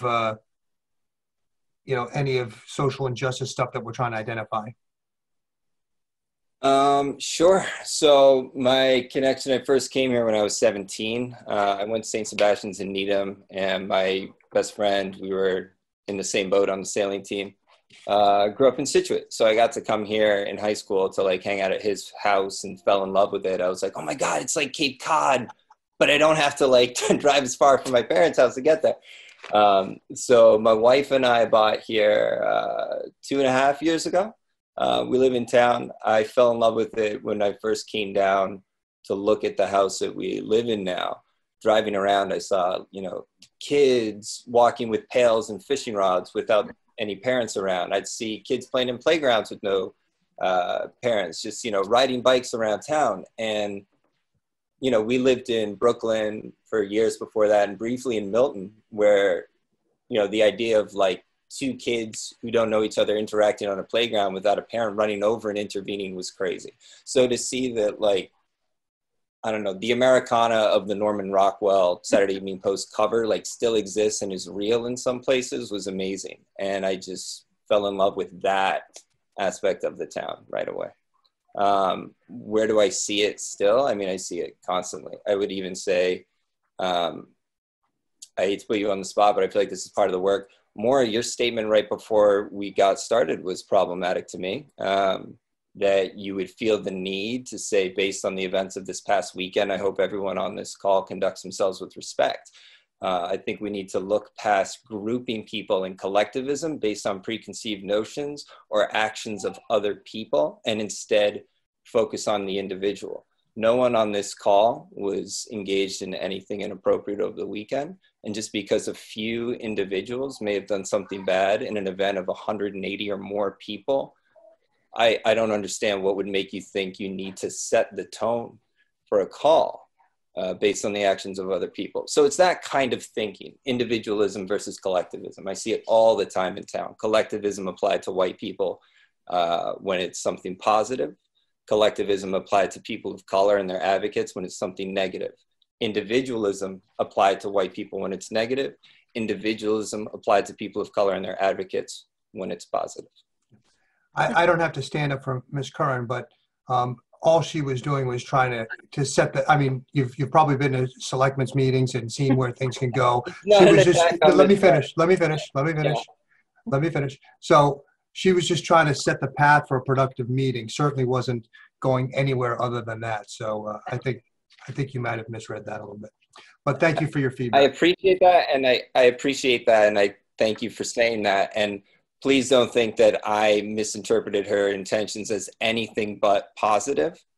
It's just the difficult work of us having to look in and say, why did I feel the need to do that? Would I have done that if this was the Shellfish Committee and two shellfishermen had gotten in a fight at TK O'Malley's last night? Would I say, hey guys, I know you weren't at TK O'Malley's, but can we all conduct ourselves? It's just a question, a hypothetical, and it's a way we've all been taught to think and behave because we all grew up in America. And it's something that we have to teach ourselves to become aware of and try to overcome. I catch myself doing it still to this day, and I have to overcome it too. Thanks. Mr. Goodrich, are you? Yes, I just had a question. So what specific town committees or policies are you most interested in to looking at? For me, I think we have the most growth to do as a town culturally and in our education system. I know there is a separate school DEI committee, so maybe we're a little more limited there. But those are areas that I see really huge room for growth in. That's specifically with racial justice. Just when I talk with like Eric Sullivan, I don't know if you guys know him, he's confined to a wheelchair. And when I talk to him about his experience in town and beach access compared to the towns where he spends time in Florida half the year, Scituate has a lot of work to do there. There's a tremendous amount of work to be done in our public art. If you go around town, the representation there is strictly white people anytime there's public art that shows people in it. And they're all able-bodied and they're all heteronormative. So there's opportunity everywhere. I mean, I could take up the rest of the Zoom call, but there's so much to be done. And it's the kind of stuff that I think, having lived outside of Scituate, having lived in really diverse communities, when I first came here, I was able to see this stuff. And when I point it out to people, they say, oh, you know what? I never noticed that. I've seen that every day and I've never noticed it. So I'm trying to bring that fresh set of eyes and hope to identify some of this stuff. Great. Thank you, Connor. Are there other? Great. Okay. Then we will move on to Kim Kelly Harriman, who is a box somewhere. Seth, are you unmuting? She's there. She's there. Okay. Kim, Oh, there you are. You're the Yes. little box down there. Hi. We met you early, but would you just restate your name and address, please? Sure. Kim Kelly Harriman, 40 Driftway. Thank you. So your first question, as everyone, is the charge specifically specifies working to eradicate oppression, racism, injustice, and violence in our community. Why do you think this work is important? I think this work has always been important. I think the tragedy is that it even needs to be done. I think racism is a socially constructed concept. And I think we as white people have a responsibility to do what we can to dismantle it. I think this work is hundreds of years late in coming. So I hope to be a part of it in some way. Thank you. And what particular experiences and skills do you bring that would help meet the goals? You know, one of the skills that first comes to mind, I don't know if it's a skill, it's a quality, is that I'm willing to be challenged. And I think that anybody doing this work needs to be willing to be challenged. And I have been challenged over and over again by students. I am a social worker, so just by definition, I have an obligation by my code of ethics to engage in anti-racist practice and to be an advocate for all marginalized groups. I'm also on the faculty at the Graduate School of Social Work at Simmons University and have been, this is my 8th year, and I can say that I've learned so much from our students. I'm sure I've learned more from them than they have learned from me. I have spent really these years dealing with the issue of racism in our school. It is our first priority. I just, as I mentioned earlier, was part of drafting a statement for our school in terms of how we will engage in anti-racist practice. I, in addition to my teaching responsibilities, I'm the director of our internship program at the university. And as such, I have had too many opportunities to intervene when students are experiencing outright racism or microaggressions in their field placements. I've had to go in as a mediator and either help remediate the situation or pull the student from the situation. I've created on my team, my department of 10 people full-time, a culture whereby we have accountability partners. We challenge each other when we hear any sort of microaggression, whether it be around race or gender or any other, again, any other marginalized group. And we do hold each other accountable. We had such a meeting today. So this is in my lifeblood. Several years ago when Ferguson happened, I'm also the editor of our professional journal at the university, and I went to a faculty member who I greatly admire and who is a friend, who is an African-American man. And I said, Gary, I need to write something in the editorial about Ferguson, but who am I as a white woman of privilege? And he said, Kim, if not you, then who? And that phrase has stuck with me since, and I feel my intense obligation to do something. I have wanted to get more involved with my town for years, but raising children and one with special needs and working full time has precluded my ability. When I saw this come up, I said, this is my opportunity. This is the one I'd like to jump on board with. Great, thank you. The charge we did put out recommended what we thought would be useful committee members. Do you think the composition is appropriate to meet these goals? I'm going to have to hijack the responses of my the previous applicants, who I've thoroughly enjoyed, by the way, and say that I think it's, I like the expression, we're building the plane that we're going to fly. I think it sort of remains to be seen, and I think the intentions are all good. And I think it's a wonderful place to start, is my sense. And who am I to know for sure? And you've already alluded to some of the experience you've had in this final question, but what kind of information do you think that this committee is going to need to gather, and how are you going to go about doing that? Well, I think first to get some sort of committee consensus about where we start. And I would think that in addition to some policy issues and perhaps talking to our public servants as one primary group, whether they be school officials, teachers, our safety professionals, to get their input. And I think that some gathering of some oral history, talking to our residents who are people of color, and understanding their experience. Whenever I want to understand why a group of students are complaining, I walk right into it and I meet with them and ask them, what can we do better? And that is where I think we need to start, is to find out what is your experience. That I've learned in very profound ways how the tentacles of racism just are intertwined in everything we do in conversations.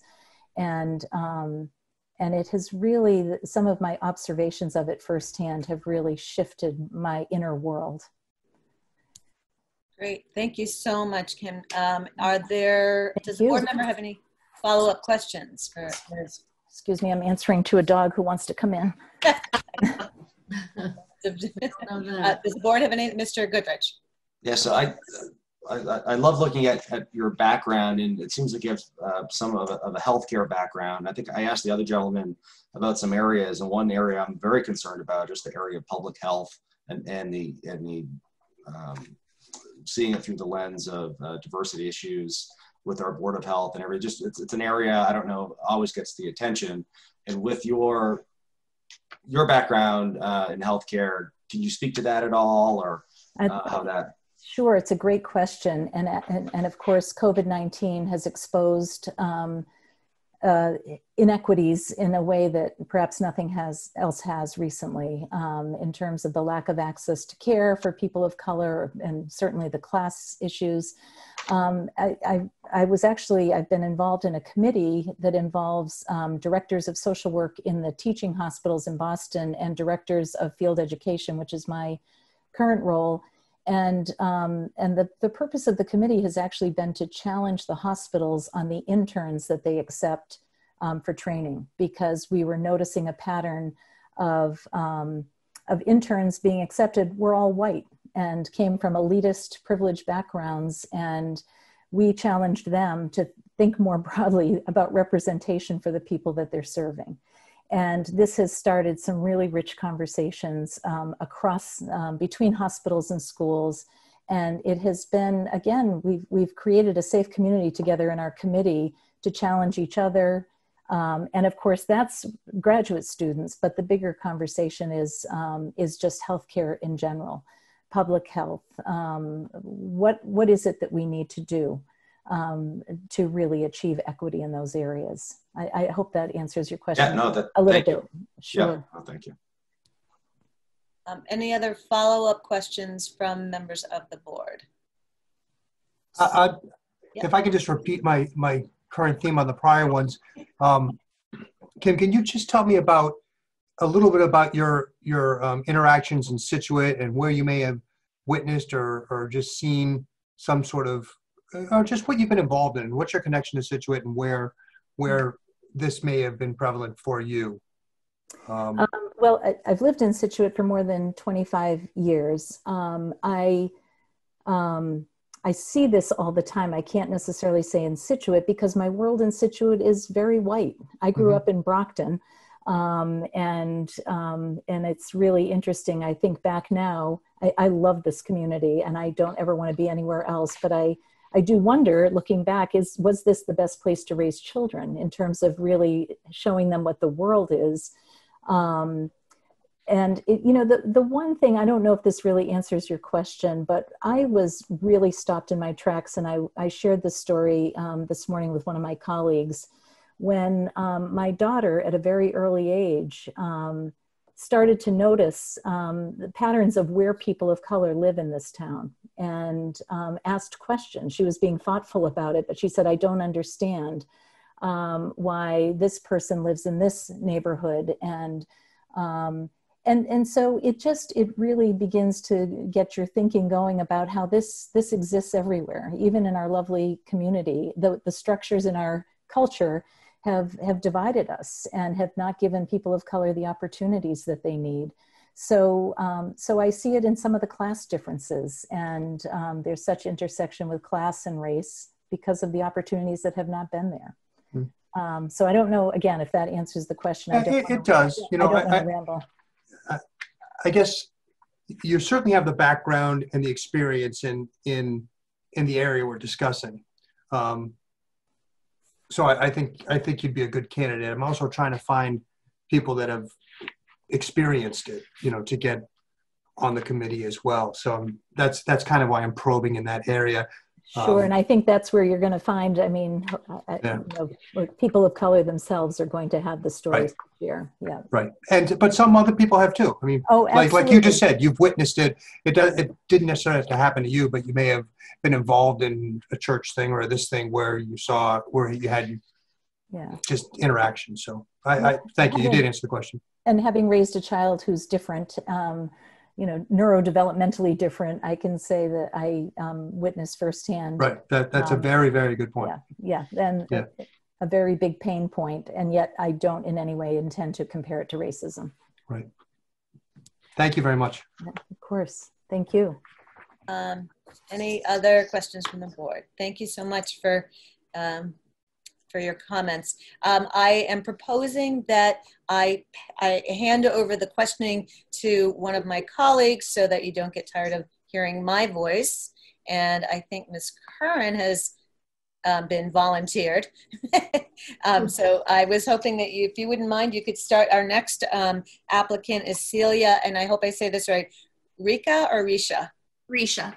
Risha. All right, I had a 50%. You're close. Okay, I will turn you to the capable hands of my colleague, Ms. Curran. Thank you, Karen, and welcome, Celia. Sorry, I was hoping you were going to keep the order, Karen. So good, because I don't have your list in front of me. So, Celia, thank you so much for coming in front of us this evening. And so the first question is for everybody: the charge specifies working to eradicate oppression, racism, injustice, and violence against the people in our community. What do you think, why do you think that this work is important? Sure, and I didn't state my address to start. It's 30, I'm sorry, Celia. Okay. Yep. 32 Lawson Road. And I would just echo what I said before. It's been important for centuries now. And I think, with the charge of this committee, there's some urgency involved. I think people of color are tired is, I think, the key word in 2020, that we're still dealing with these issues. So there's urgency there. I would say the importance is, we talk about diversity, equity, and inclusion. I think the fourth pillar is belonging.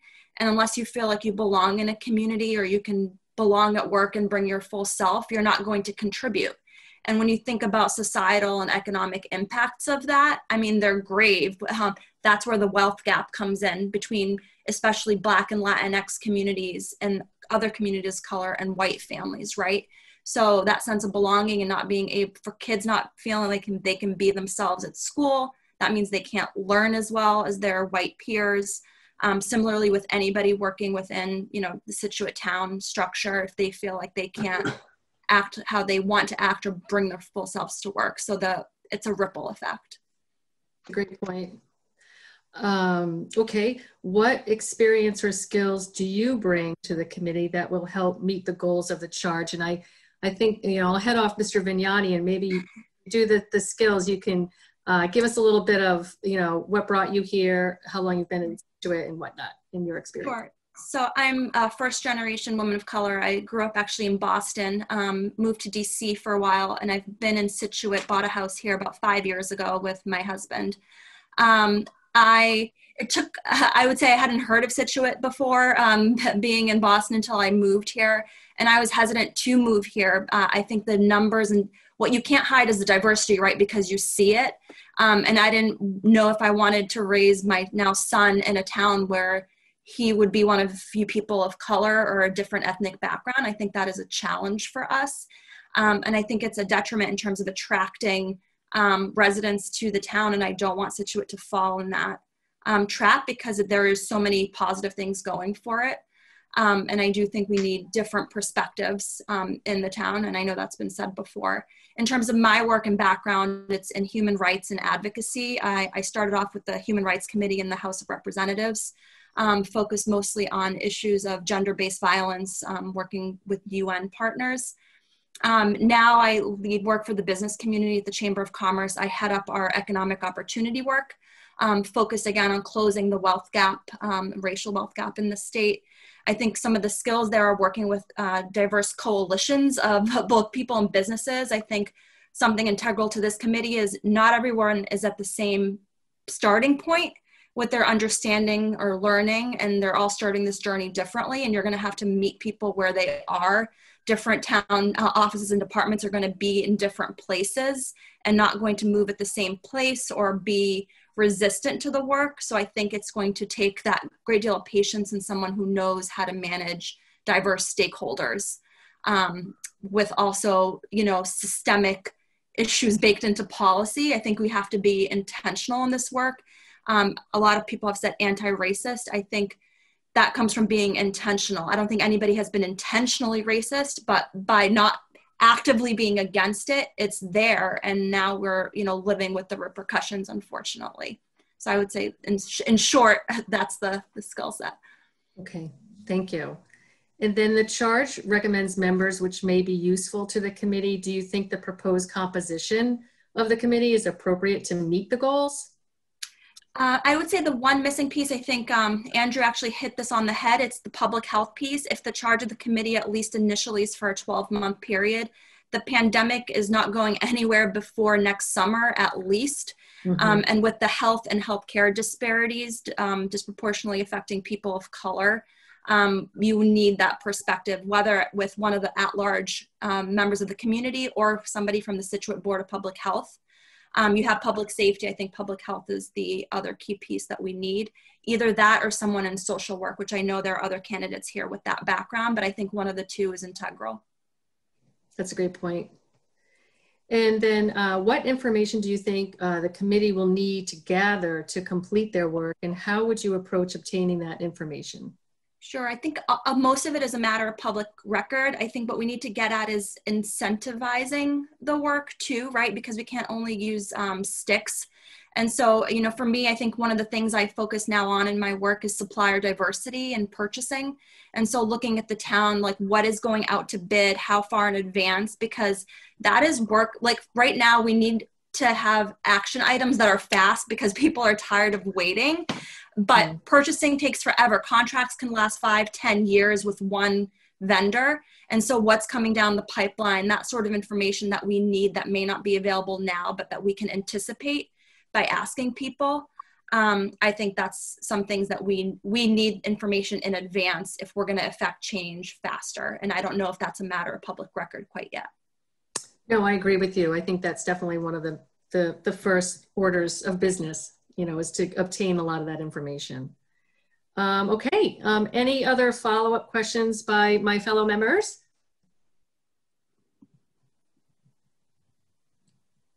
No, Karen, K1, I'll ask a quick one. Tony, go ahead. Yeah, and it's really just a note and a question. Did you actually, were you a member on a committee very similar to this in Virginia? Oh, no. So right now, as a part of my day job, I sit on the Diversity, Equity, and Inclusion Committee for the Association of Chambers of Commerce. So it's as I sit on my Chamber of Commerce, but we help advise the members of chambers across the country on what they can do proactively. As you can imagine, Boston and Massachusetts is more progressive than other states. So we often share best practices and learnings on what they could potentially do with the business community. But it's specifically in diversity, equity, and inclusion? Yes. Great. Thank you. And for clarification, you're on the Boston Chamber of Commerce, correct? Yes, Greater Boston. Greater Boston. Okay. Great. Great resume. Anyone else? Andrew, Karen? Nope. Good. Well, thanks, Cecilia. You know, great resume, great everyone that's coming forward. Just as Kim had said earlier, we have a lot of great candidates. So thank you for coming forward and for talking to us. Our next applicant is Randy Robertson. I want to say come on down, but that might. Well, thank you for having me tonight. One of the bad things about being towards the end of the alphabet is I got a lot of hard acts to follow. My name is Randy Robertson. I live at 71 First Parish Road. Hi, Randy. Thank you for coming in. So the charge specifies that working to eradicate oppression, racism, injustice, and violence against all people in our community. Why do you think that this work is important here in Scituate? Well, as you can probably tell, I'm not originally from Scituate. but I've been a resident here for about 8 years now. I've moved around a lot because of my job. I've lived in a number of communities across the United States and overseas. Before moving here, I actually town shopped for about 2 years here in New England, looking for the perfect community. And I finally decided to make Scituate my home. Unmuted, you gotta turn it. I'm muted? Nope, we can hear you. Okay. Having lived in a number of communities all over the nation, I've seen firsthand how racism and other forms of discrimination that you mentioned can absolutely destroy a community. I've seen it divide friendships, the workplace, and really just torn down a community. And I feel very strongly that a diverse community that's free of any kind of social injustice is what makes us a strong community. I'm looking forward to working together to eliminate any of these forms of social injustice here in the town. And I want to try to make this town the perfect town that I decided to move in and make my own. Thank you. And what experience or skills do you bring to the committee that will help meet the goals of the charge? Well, part of my real job is I develop a lot of policies and procedures for how to govern a workplace and small communities. I've got some training in diversity and inclusion. There's a lot of training in eradication and elimination of discrimination from the workplace. And I think one of the more important things I bring is an outside objective viewpoint to try to bring a fresh perspective to this committee. Somebody mentioned I would like to bring some actionable recommendations for our town to adopt for procedures and policies to help us eliminate even the perception of racism. I do think that we have a problem, but I just want to eliminate even the perception of any racism and injustice. And like I said, I've seen how damaging it can be to a community, and it's one of my passions to try to make sure we eliminate this in Scituate. Thank you. And then the charge recommends members which may be useful to the committee. Do you think that the proposed composition of the committee is appropriate to meet those goals? You know, when I was first reading the job ad, when I saw it posted on Facebook a couple of months ago, I started thinking through my head as I was reading through it, who I would put on this committee. And when I got down to the bottom of it and I saw who you guys had already selected, I was actually amazed that was a very diverse set of backgrounds to put on it. So I don't see anybody. I would like to reserve the option to recall some subject matter experts as the committee explores and decides where some problems might exist or where we want to look into. We might need to call in some subject matter experts to advise the committee. Mm-hmm. Other than that, I think the committee looks pretty well so far. Okay. And then what information do you think the committee will need to gather to complete their work, and how would you go about obtaining that information, Randy? Well, as others have said, I think we've got a lot of the policies and procedures in the town. I'd like to look into the HR perspective, some of the human resources perspectives, and also try to gather not only some facts, but some perceptions from around town of what people think are some problems. But I think until we actually meet as a committee to decide, it's going to be hard to define right now. Mm-hmm. Yeah, and it is pretty broadly based, so I agree with you. And we wanted to give that flexibility to the folks that are on it as well. Okay, any other follow-up questions from the board?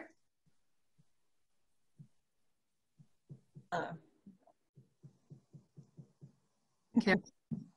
I mean, I just a quick question in terms of Randy, your interactions in Scituate that you've seen that have really, pushed you towards making a difference here. It's not really the interactions that I've seen here in Scituate as much as I've seen in other communities. I think I'm relatively new to Scituate, and I haven't seen a lot here per se, but I've seen it in other communities, and I think I can bring that vision here of what I've seen in other communities to make sure that we eliminate it here in Scituate where there is any. But I haven't seen a lot in Scituate personally, but I do know that it exists. Thank you. Karen?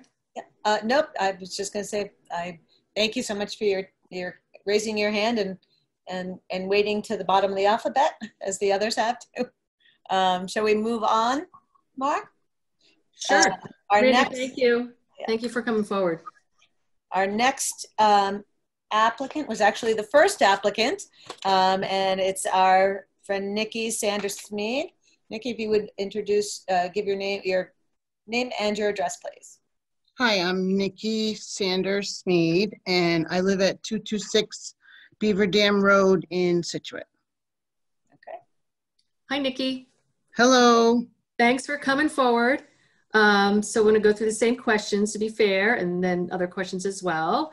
So the charge specifies working to eradicate oppression, racism, injustice, and violence against all people in our community. Why do you think this work is important? I think this work is important because when we first moved here, one of our favorite places was also Lucky Finn. And when I was waiting for my latte and delicious scone, etc., I ventured around town close by and went into a business and was asked if I was one of the new nannies in town for one of the families here. And that's not the first incident. There are other places I've been in town that I will not return to, where the reception was not welcoming as it was for, say, a customer directly in front of me, or customers as I was deciding to leave. So I think there's a lot of work to be done. Someone earlier mentioned the Scituate Monthly page. I think that speaks volumes, and that's where I take my temperature of what's going on in the town. I know that it's not completely a reality, but it does give you a sense of what people think is okay to do to other and say to other humans. So I don't take, I have two babysitters before the pandemic, both in their 60s, both white women, both natives of this area, Scituate and Marshfield. They know both of my neighbors, have gone to school with them, and they take amazing care of my children and us. There is a dichotomy of experiences here. And I think on the one hand, people, you know, are happy to meet someone new or learn something new and, you know, interact with someone new. And on the other hand, and it usually is people who have lived here for a very long time, went to high school here, etc. And on the other hand, there is this element that is not so interested in that. And that's fine. I don't interact with those people, but it does cross over into being beyond offensive. And so I think, I'm sorry? My screen froze. I don't know if everybody else's did. So I'm having issues. So anyway, I think this is an excellent beginning. I think this is an excellent beginning. And I think that the fact that the Board of Selectmen has taken this on is a very, very positive sign. Well, thank you for that. And I'm sorry I missed some of what you said just because my internet connection went south. Maybe we can get some more diversity in our internet providers. Right. That would be great. What experience or skills do you bring to the committee, share with the committee, the other folks here that will help meet the goals of this charge, Nikki? Okay, so I went to the Madeira School for Girls in McLean, Virginia for 3 years of high school. And every Wednesday we had volunteer work, and in my junior year, we were able to choose a senator or House of Representative because of the school's connections. And I, of course, chose Ted Kennedy. And so I worked in his office in the Russell building every Wednesday and was allowed to bring him his fish chowder after his final committee meeting. So I sat in a lot of different hearings and met a lot of people that I wouldn't have met had I not interned with him. Fast forward, I came back here to go to Wellesley College because my mother forced me to fill out the application. I ended up having an amazing time. She's always right. And Rodney King riots happened while I was there. And I was motivated to spend the summer interning with City Councilwoman Rita Walters in LA. So I spent the summer in South Central. And then I went to law school at Boston College Law School after teaching high school history in Boston at the Jeremiah Burke. Was my first year. Latin Academy with Maria Aronson was my second year. And Madison Park High School, which is a vocational school, was my third year before I left to go to BC Law. And while I was at BC, we did the Jesuits did a mission to Haiti. And so we went and delivered medical supplies in Haiti and met with officials there. So I'm a teacher, a lawyer, and a mom of two. I'm the wife of a woman who is a very good fishing person. I'm the leader of Scituate Pride, which did a straight talk, and I was on the panel of process of coming out, and there's a very high suicide rate just before someone comes out of the closet. And so there were discussions on that to make that a little bit more interesting. I think that's now being used by the counselors at the high school and the middle school right now. Good. We also did straight talk, race talk recently. I was also on that panel. And on that panel, we discussed several different races and experiences here. We had several members of the Cape Verdean community. And that panel video as well is being used for educational purposes beyond Scituate. I've been watching this process and the development of this committee and the statement so very carefully because I love it here. My wife loves it here. Our kids love it here. And we'd like to stay. We came because of longtime residents that we knew. I've been friends with Kara Tondorf for 20 years. And so when I saw her, out and about in the city, I was like, where should we go? And she's like, come to Scituate, you'll love it, da, da, da. And we did, we loved it. But I think things have changed. And I think I bring, I think I bring a reality and a skill set that is, has kind of a range from education to grassroots organizing to,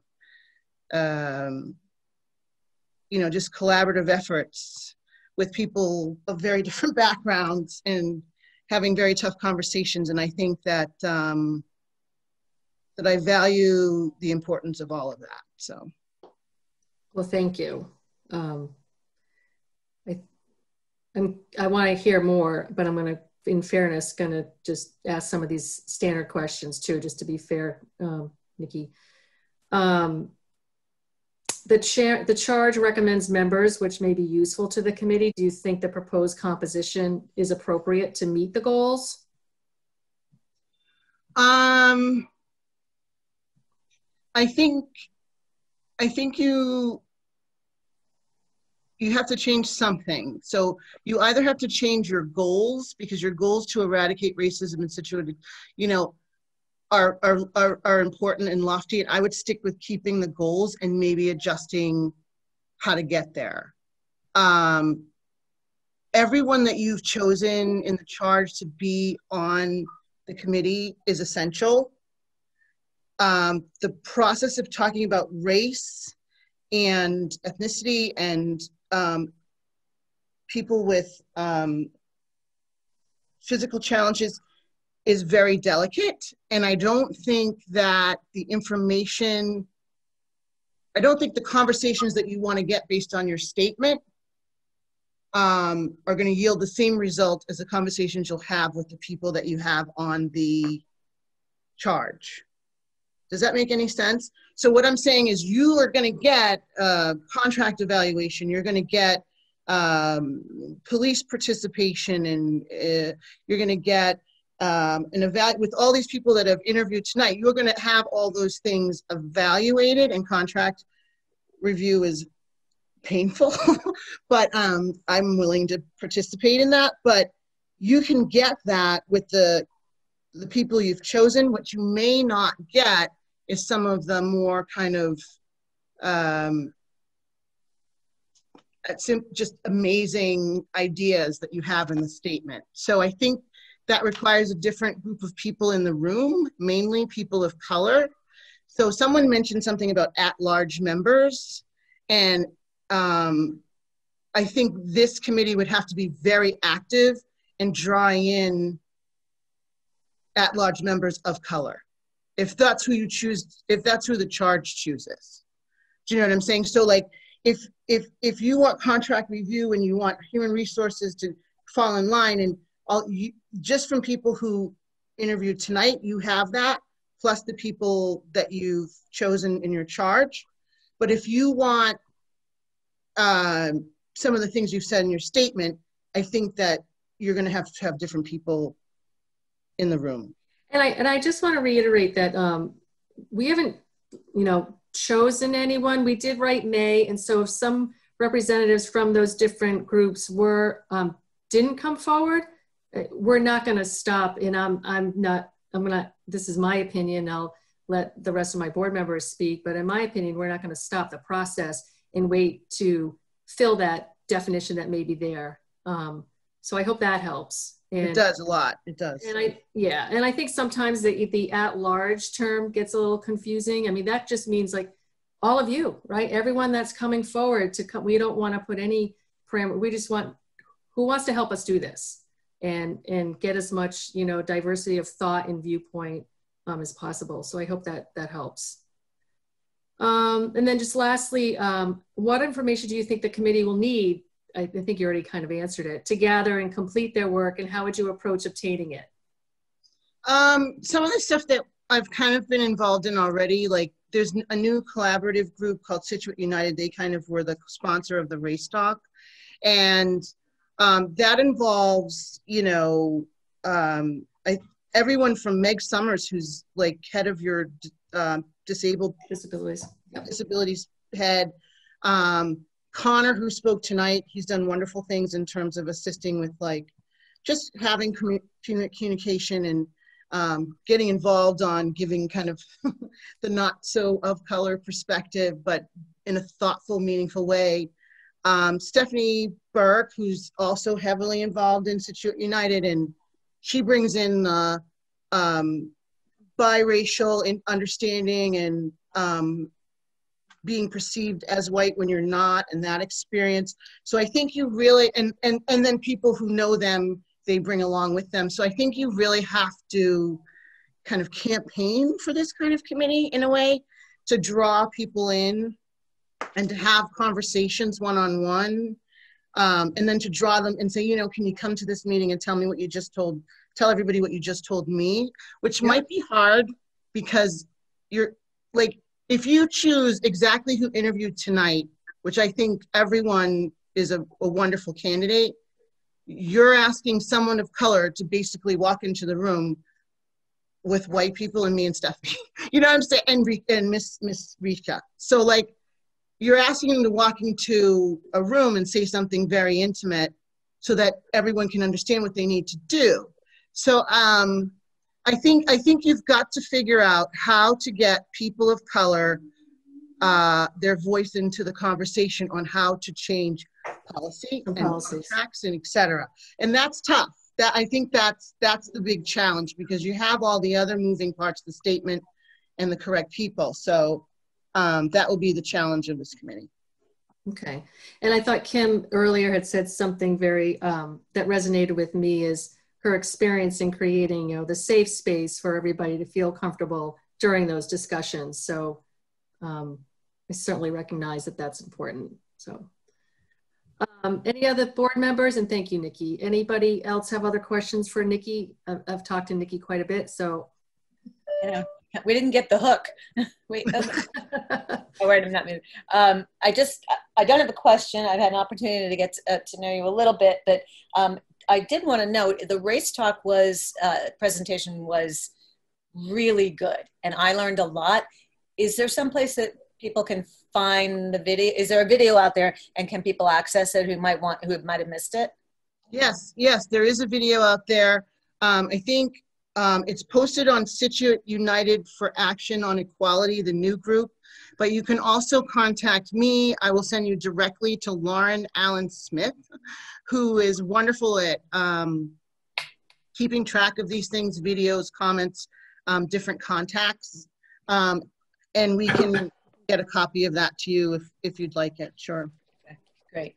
You can also email scituatepride@gmail.com. Just email scituatepride@gmail.com and she'll send you a link. Thanks, Steph. Lauren, can I ask one question? Yep. Hi, Nikki. Thanks for applying. I just have a question for you. You're involved with a lot of groups. And how do you see your role in those groups and your role on this committee, the difference between them? Well, a major difference is time commitment.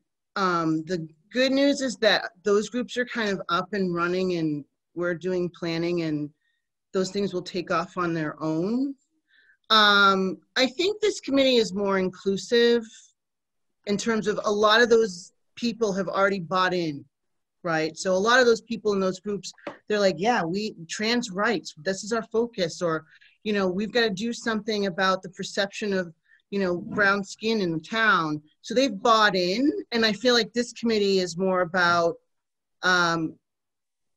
bringing other people to the table to find their place. So maybe you're not fully on board with certain things, but you believe in like the basic, like everyone should be comfortable living here. You know what I'm saying? And like what that means if you've never experienced living in a similar community or next door or close by someone who's not like you.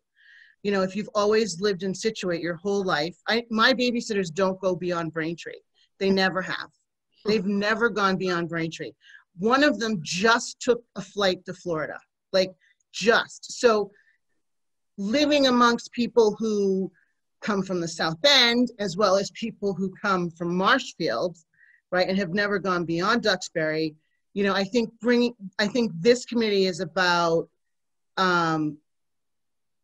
bringing those people kind of into the fold. That being said, it is okay, in my opinion, to have a committee that is solely based on finding equity solutions for people of color. I don't see anything wrong with that, even in a 98% white community. And the reason is that we don't look like the rest of the world. We just don't, okay? We don't. But we have to act like the rest of the United States in that we can't have certain things going on that are not appropriate or safe or equal in our schools, in the way we do business, in the way we contract. We can't have that. So I think I learn a lot from those groups. I know a lot being who I am, but I learn a lot from those groups. And I think it's made me feel more confident in saying, yeah, I mean, we do need something for just the folks that don't look like most people around here, and that's okay. So I don't see there being a conflict because I feel like both the committee and the groups I work with are working for the same kind of goal. I didn't mean a conflict. I meant kind of clearly the goals of the two groups are different, right? There's one, and you articulated that a second ago. Right. But the theme is the same. You know, yes. So I think that was kind of my point, that you know, the municipality structure has limitations where maybe you know, outside groups don't. So yeah, the municipality structure has a great deal more limitations than people arguing over, like, you know, who's going to lead what you know, for the next meeting. And it's just, and that could be a good thing because these things can be kind of, you know, sensitive. But I do think for this type of committee, there is room to have real discussions, major discussions on race and on being gay. I mean, though this has to be a part of the work that this particular committee does. And it has to be a focus of the work. I think you're right. Yeah, and I know we're running late here, and Oh, sorry. and you've said a Yes. lot, but I do want Honey, to we're thank gonna you give for you the- applying, and I do agree with you 100%. Those Right. conversations, I think all of us expect to occur in these meetings. This Right. isn't just let's read a contract Absolutely. and change this pronoun Yeah. type stuff. Right, because we Yeah. won't get there. Yeah, Right, I get it. right. Yeah, Okay. Thank you for applying. thank you. All right. You're doing a bad job, timekeeper. I know. I forgot to push the button that time. We have 1, 2, 3, 4, 5 more interviews this evening. And Mara, are you happy continuing on with the, okay. And I do want to ask our woman behind the curtain who has to take all the minutes and all of this, would you like a 5-minute, or let's make it a 3-minute break to go stretch your fingers? Nikki thinks that's a good idea. Lorraine, we're putting all the pressure on you. Yeah, I think it would be great. Okay, poor thing, she's tethered to her computer.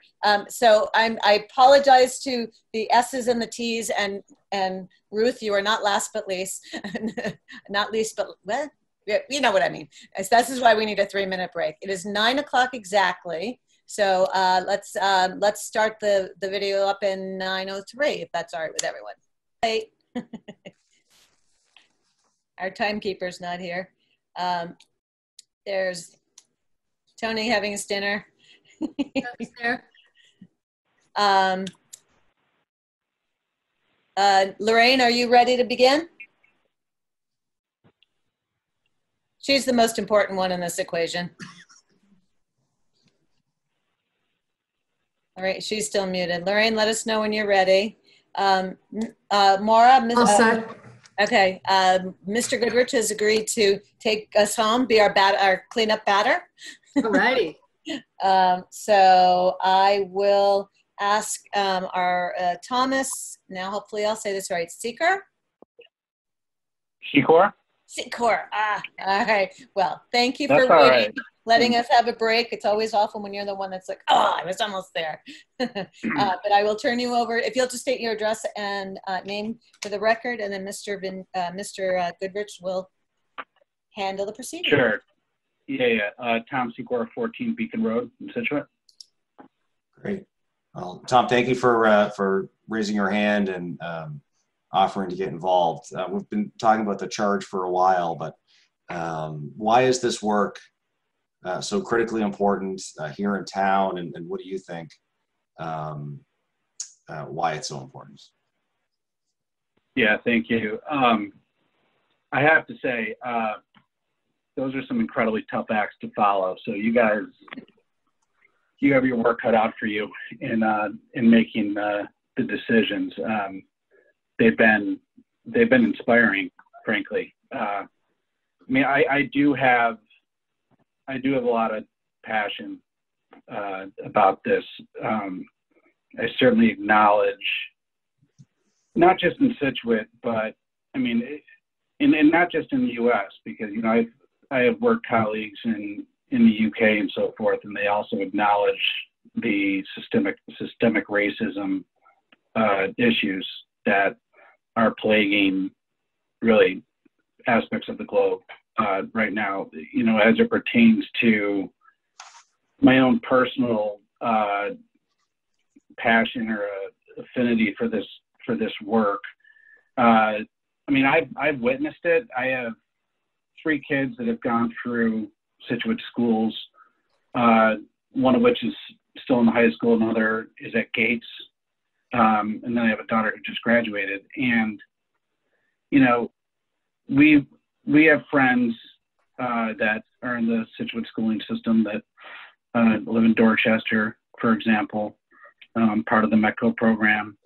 They're at our house a lot, and it's not just the recent incidents that have occurred in the schools. It's stuff that's happened going back to early elementary school. And they've talked to us about it, and they're tired and they're in pain. And I mean, certainly in recent days, last couple of years, and since all the incidents that happened in the spring and throughout the summer with George Floyd and Breonna Taylor, Ahmaud Arbery and so forth. I mean, the rhetoric has really increased, okay, nationwide, and incidents have continued to occur in this community. I've gone to some of the stand-ups. I'm often the oldest guy there. Some of the BLM stand-ups in Hingham at the Rotary, and I've attended those without the other side there, right? So without a counter protest, and I've personally seen some of the filth from the people that take it upon themselves to roll down their window, and just spew things that I don't want to say, just because we're standing there with a Black Lives Matter sign. And I mean, I acknowledge I don't know everything about this issue, far from it. I read just today or yesterday the stride note that was put in the Mariner, and I was drawn to one comment where they basically said that they're on their own personal journeys and they don't claim expertise. I don't claim expertise. I'm trying to educate myself, and I want to give back. I'm passionate about it. Thank you. What sort of skills and experience would you bring to the committee to meet the goals? And also, I guess we can build in Tony's question from earlier about your experience here in Scituate and your involvement in Scituate on anything else around town. So. Yeah, thanks. Look, I probably have to echo how Connor answered this question, right? So a lot of it's life experience. I mean, I can talk about my day job and so forth. I do not have the resume that some of the other people, the fine applicants have had over the past, hour and a half that we've been talking to the committee.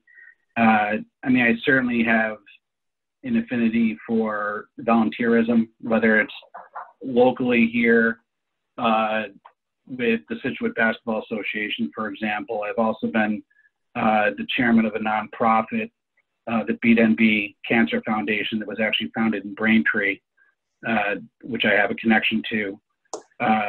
Within my job, I started a consulting company about 20 years ago, and we are not a diverse company. And it's something that, we've wanted to address for a long time, but I'll be honest with you, I was silent about it, like a lot of people have been silent about it.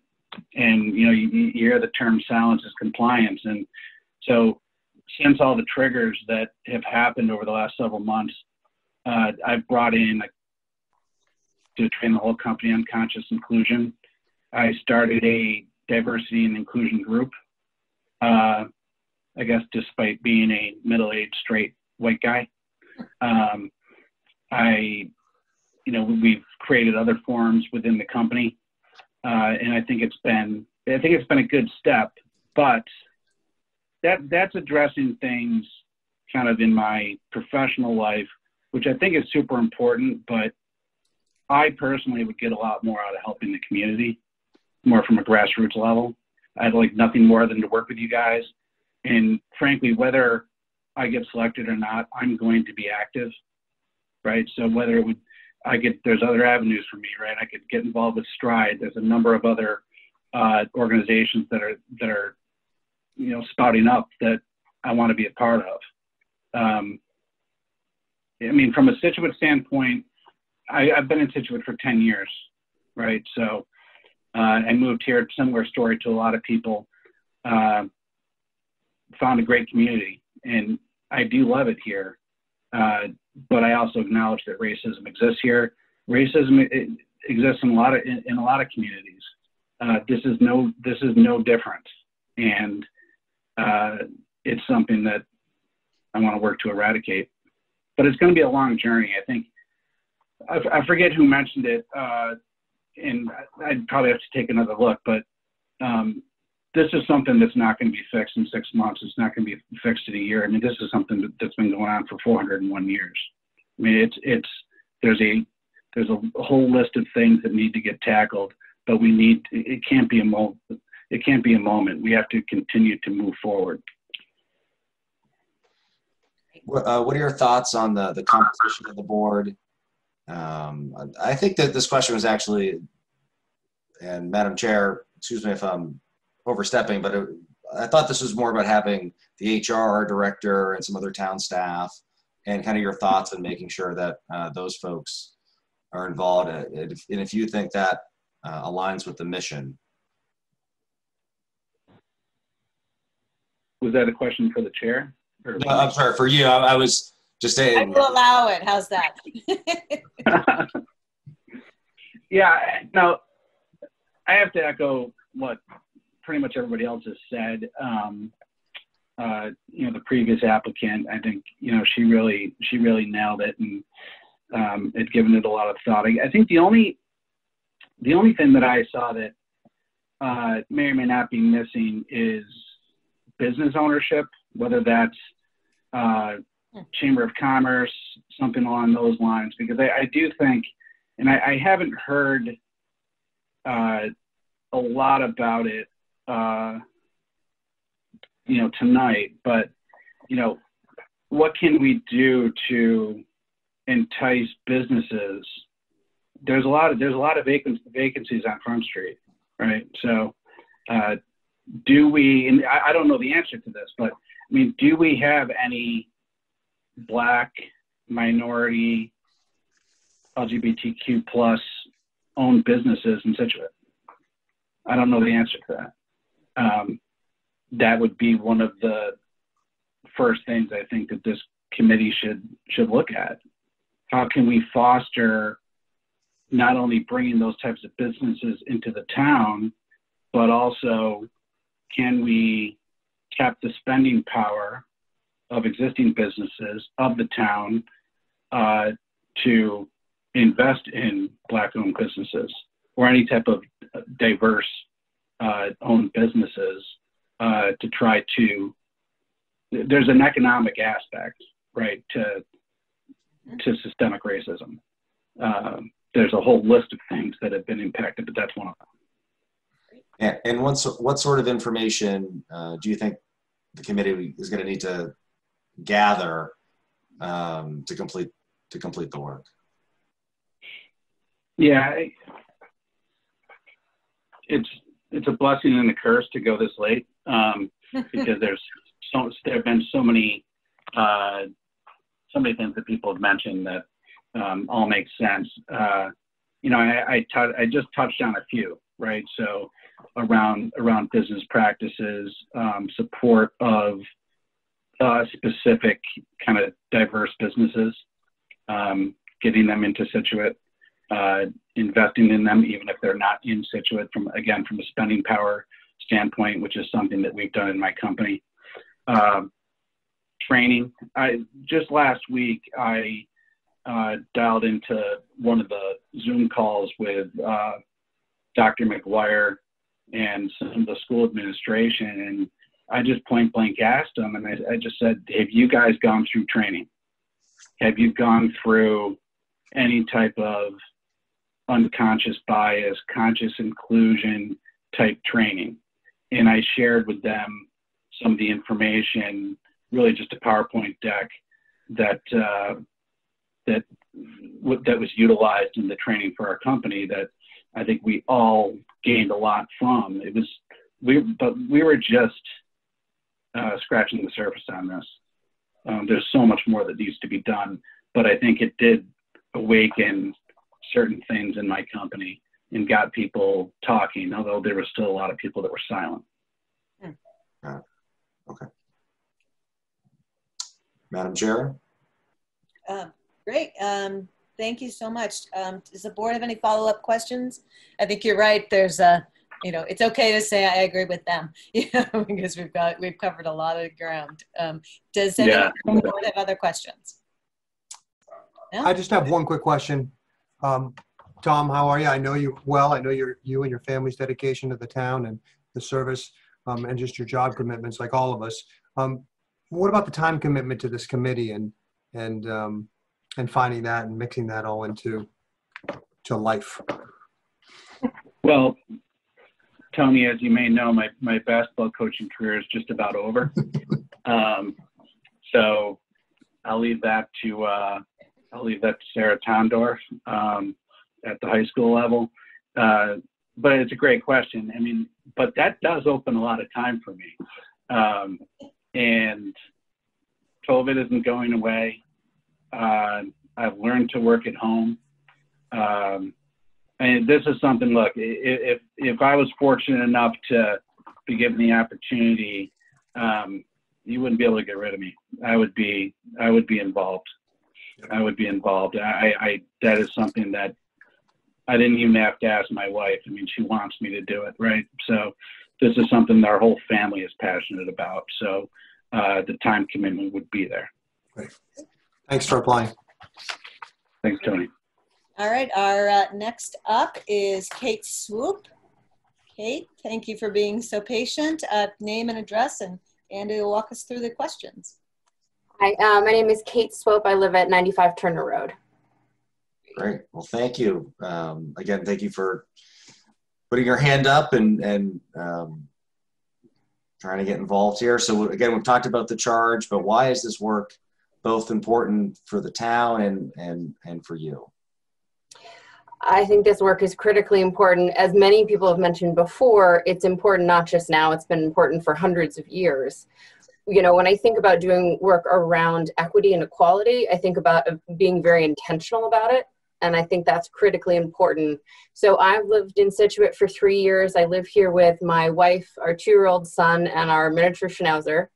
And when I was looking around for a place to raise my new little family, I came across Scituate and was so impressed. I'm from a small town right by the water in Maine and thought, I didn't know towns like this still existed. You know, and so when I think about why it is so critically important, I think about the fact that Scituate is such a beautiful place to live and it is filled with largely beautiful people. And if we didn't very intentionally do work, it would be a real disservice. My best friend is a Black woman. She lives in Boston. I've been trying since I moved here to get her to move here, and she says no. She says, I walk through the town, I don't feel comfortable. And I feel really bad about that because I feel both really proud to live here and by and large have been very well accepted, but you know, not being straight, I also have felt very different and had some different interactions. And so I think that this beautiful town really deserves the very intentional, the very hard, the very brave work that the committee is looking to do. Thank you. Can you kind of touch upon your experience, both in this realm and just in general, kind of your background in this space? Sure. So I have spent about the last 20 years working in social service nonprofits. So working in public health, HIV and AIDS, homelessness, and a wide variety of other causes. So I have a long background in sort of social service, having these really hard conversations, advocating for folks that don't always have a voice or aren't able to have their voice amplified.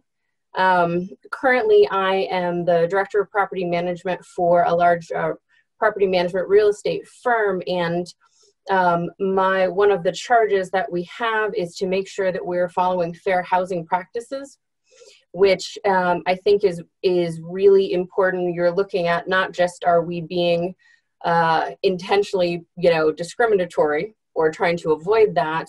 What are all of the other steps that we may not be thinking about that could lead to unintentional discrimination or bias, unconscious bias, or the perception of that? And so that's a huge part of my professional work as well. Also, my lived experience as a lesbian does not in any way equate to lived experience with people of color. However, I have an interesting opportunity to walk through as a minority and a majority in different spaces. And so I think that does give me some perspective. I am also a founding member of a diversity, equity, and inclusion group for my company. So that's something that we're working on as well. So a lot of experience in that space. I was a board member of Mass Equality, which is an LGBTQ statewide organization, for a couple years as well. So have some experience in that. Great, thank you. Again, so the composition of the board, if you're taking a look at it closely, do you think how it's constructed now, do you think that aligns with the mission? You know, improvements, deletions, what are your kind of general thoughts? I echo my co-applicants. You have to start somewhere. I'm glad to hear that there's flexibility in that, because most importantly, I would want to make sure that people of color are represented, regardless of if they're members at large or if they work within the Scituate system. And I think also there's a lot that we'll learn as we move forward in this process. Great. And then the information you think you would need, you know, to get everything that we need to get done. Are any areas of information you really want to look into, and also what are your general thoughts? You know, I think there's an awful lot of information we need. You know, when I think about it, I think about gathering some data, specifically thinking about we're going to be looking at, I know, future policies and procedures, but what about past policies and procedures, and how have those played out for residents of Scituate, and how does that slice around race and other minority groups? So I think looking both past at the data that currently exists will be really important. I think doing larger surveys of the residents, as well as having individual interviews and conversations with residents, is critically important. Also, Mr. Goodrich, I really appreciate your comment around public health. You know, as we know, the intersectionality between COVID-19 and disproportionate poor health outcomes for communities of color and other minority communities are huge. It's something that we've known for a very long time, but it's really being spotlighted right now. And so I think also public health will be critically important. Excellent. Great. Madam Chair? Sorry, I muted. The dog was barking. Does anyone from the board have any additional questions for Ms. Swope? No. I have to say, sorry, Maura? I just want to say she has a great resume, and thank you for coming forward. Yeah, we usually get, I mean, this is a lot of interviews to do at once, and we really wanted to do it. And I can tell you, I'm not getting blurry-eyed because everybody has something to offer. So thanks for staying up with us. If no one else has a question, our next candidate is Richard Taft. Mr. Taft is oh, there you are. All right, you're unmuted. If you'll give your name and address, and Andrew will walk us through. You can hear me, right? Yes. Great. Richard Taft, I live on 74 Brook Street. I moved to Scituate about 6 or 7 years ago, and it's been a great place to live. Great. Andrew? Yes. So why is this work so critically important, not just now, but in the town, but also just your thoughts on why it's important? And I know not to try to be the same with everyone else, but it's if you kind of focus around, you know, in town, why you think that's important. Well, I'll try and be a little different. I'm not sure I'm going to quite give you an in-town answer. And I've thought about this a lot in applying for this position and wanting to be part of it. And in doing that, a famous person once said that the greatness of America lies not in being more enlightened, but the ability to fix her faults. And that's a really optimistic way to think about not just, America, but Scituate. We have the opportunity to fix things. And I believe that the things that we have in common can fix those things. I believe in civil debate. It's so lacking in our world, but it's necessary. I believe in universal human rights. I believe in the freedom of expression. I believe in the respect for different viewpoints and honest debate. I believe in the presumption of innocence. These sound like really old-fashioned things, but they took a long time to work their way through our country. It didn't happen in one day. And we've kind of forgotten that. And what really made me think about that was recently, over the last 6 months, everybody works in their buildings, and I'm a kind of like a specialist in ventilation systems and air conditioning. Been doing it for 30 years, designing them, writing standards and codes for them, all kinds of things like that. And people now are like, wow, we need to ventilate our building to make it safer. My goodness, thank goodness you finally figured that out. We've been doing it forever and we just neglected it. We just like, you know, we don't need that ventilation in there. The same thing is true of these kind of really fundamental things that we all believe in. But we need to dust them off a little bit and shine them up and figure out how they're relevant to today. And those things, those liberal values, I mean, when you really think about it, it abolished slavery. It got us to the civil rights movement. It got women the right to vote. It passed Title IX. I'm so glad my daughter can try and get a scholarship in swimming or something like that.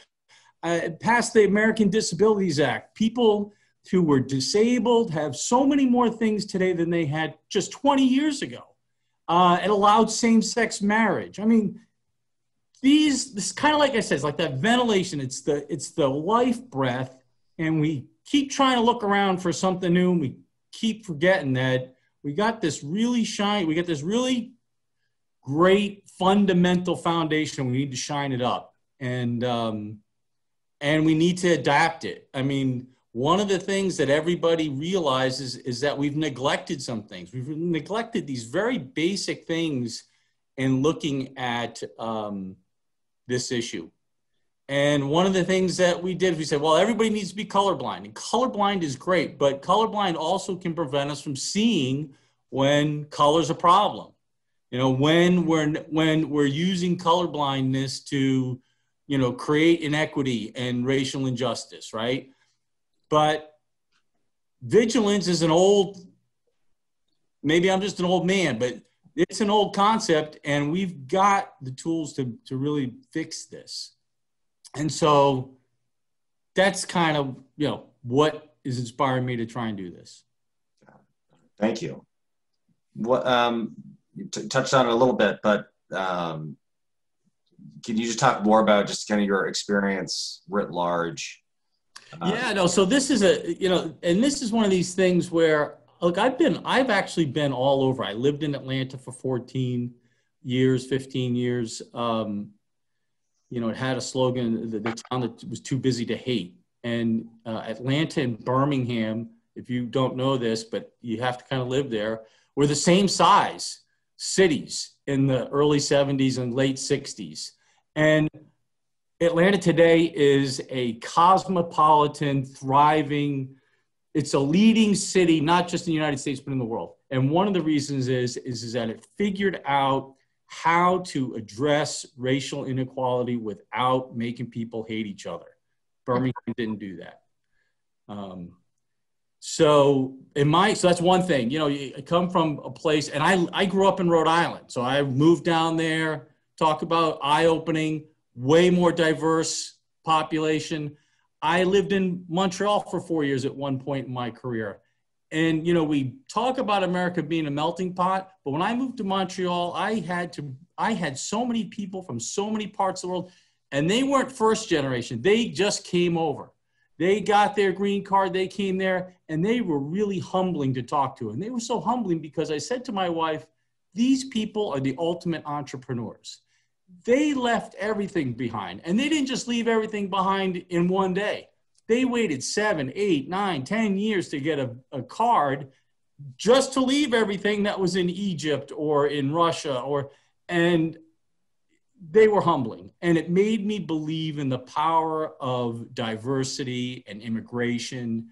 And, you know, it's those kinds of experience. I've had them all. I spent a lot of time in India. What I found in spending time in India and China and Europe is, for all of our differences, we have so many things that are the same. You go to China, you go to India, those parents want their kids to have a better life. And that made me believe that even though we have so much that we're different about, we have so many things that we want and that are common.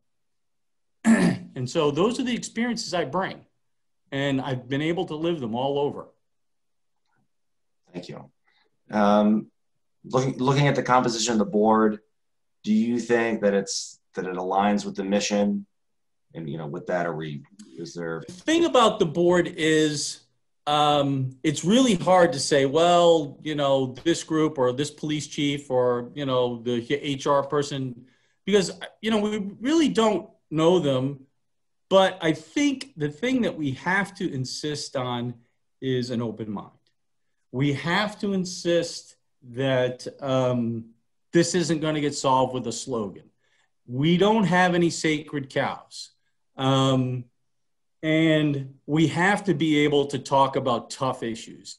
If the people that come to those meetings and are part of this advisory group are willing to make hard conversations and have an open mind and be willing to have their mind changed, again, building on what I just said a minute ago, there's no mountain we can't overcome.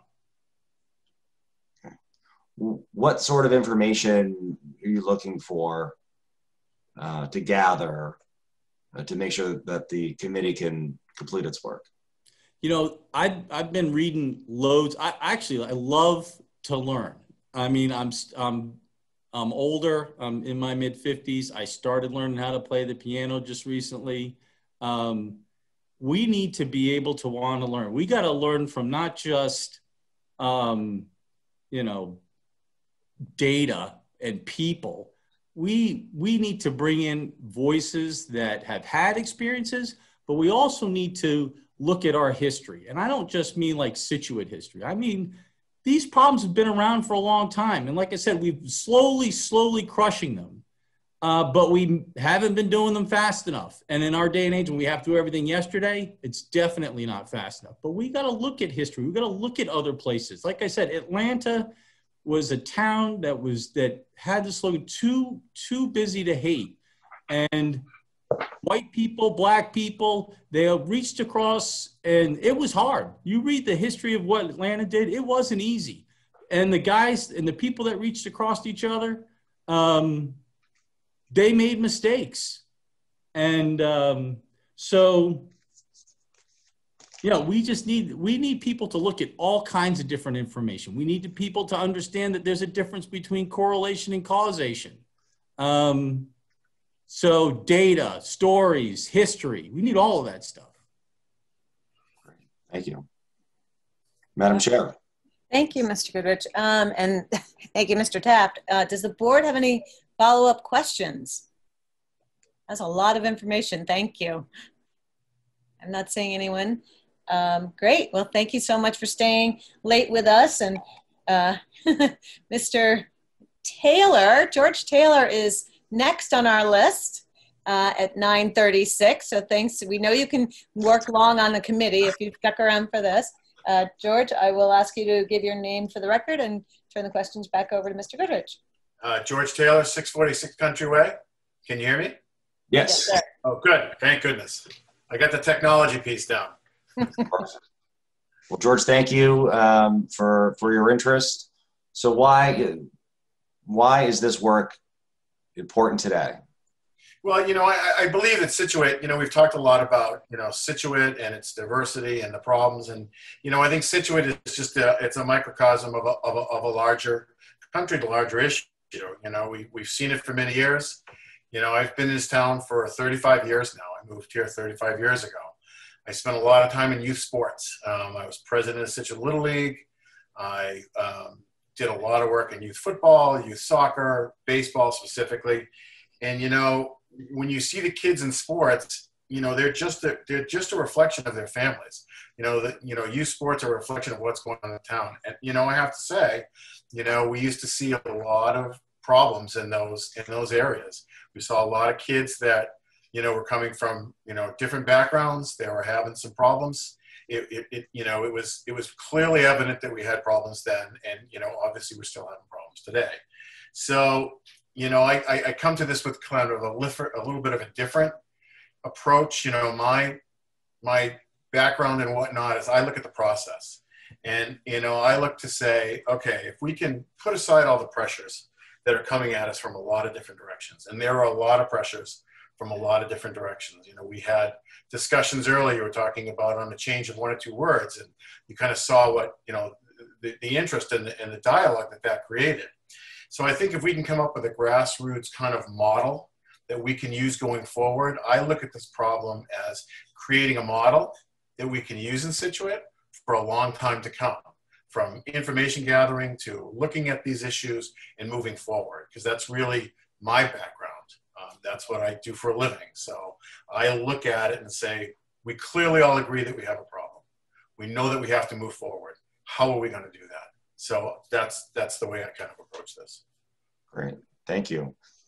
You just touched upon it about your experience, you know, both in town, but do you have any experience either professionally or just in this space in general, talking or tackling some of these issues?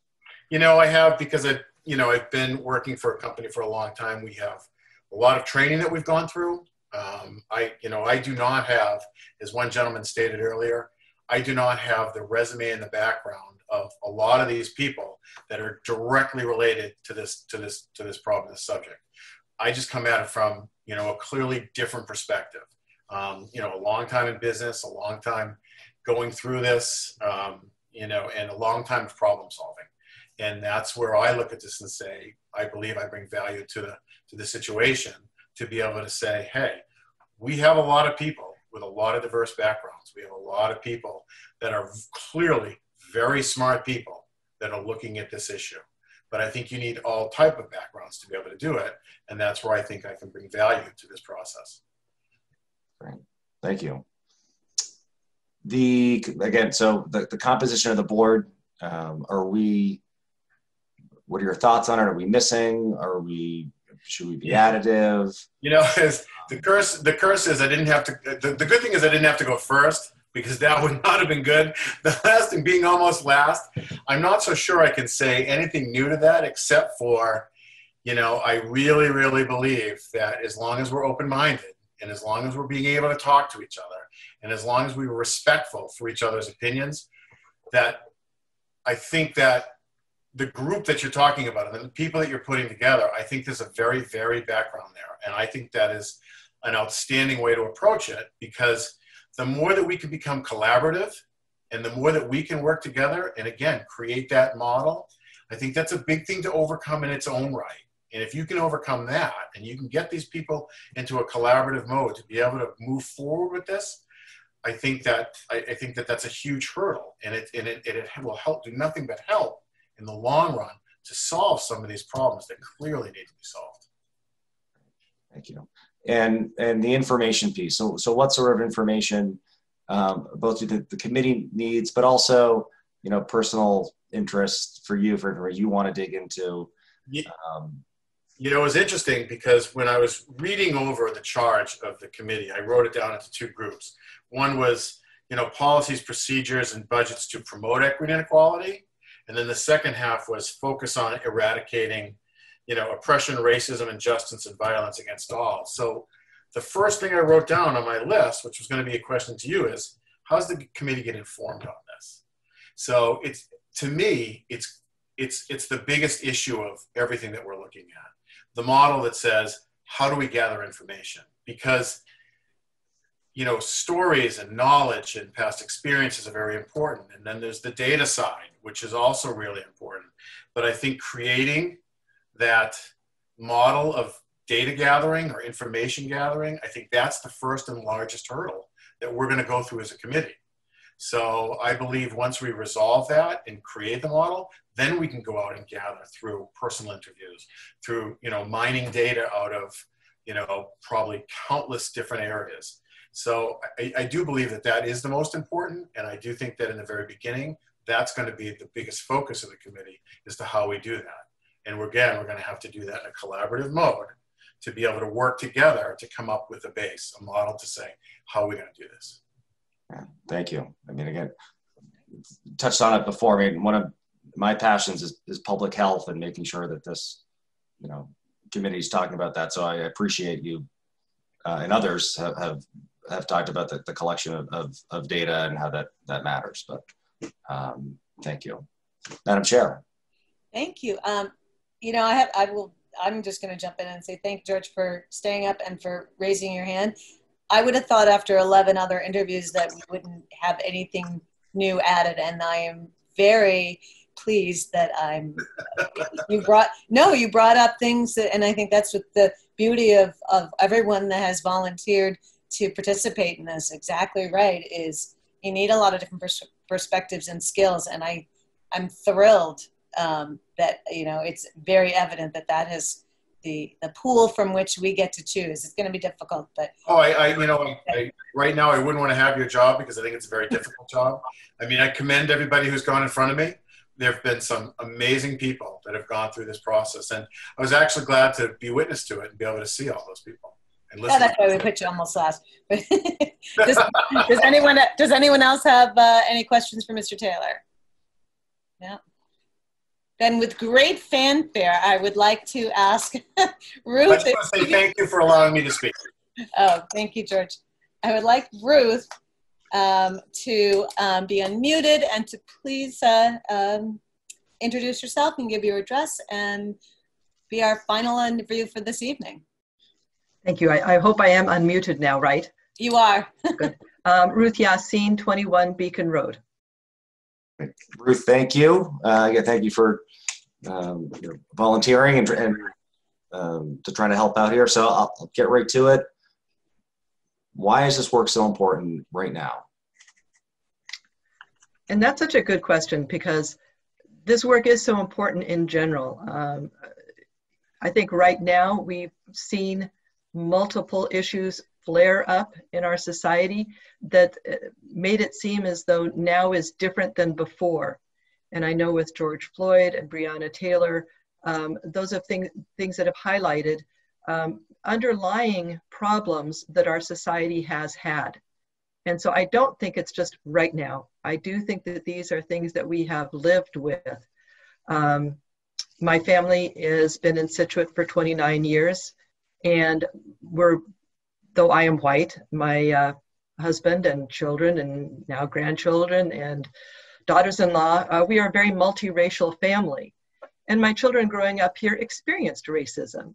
They experienced name calling based on what they looked like, what their religion was. We're also Muslim.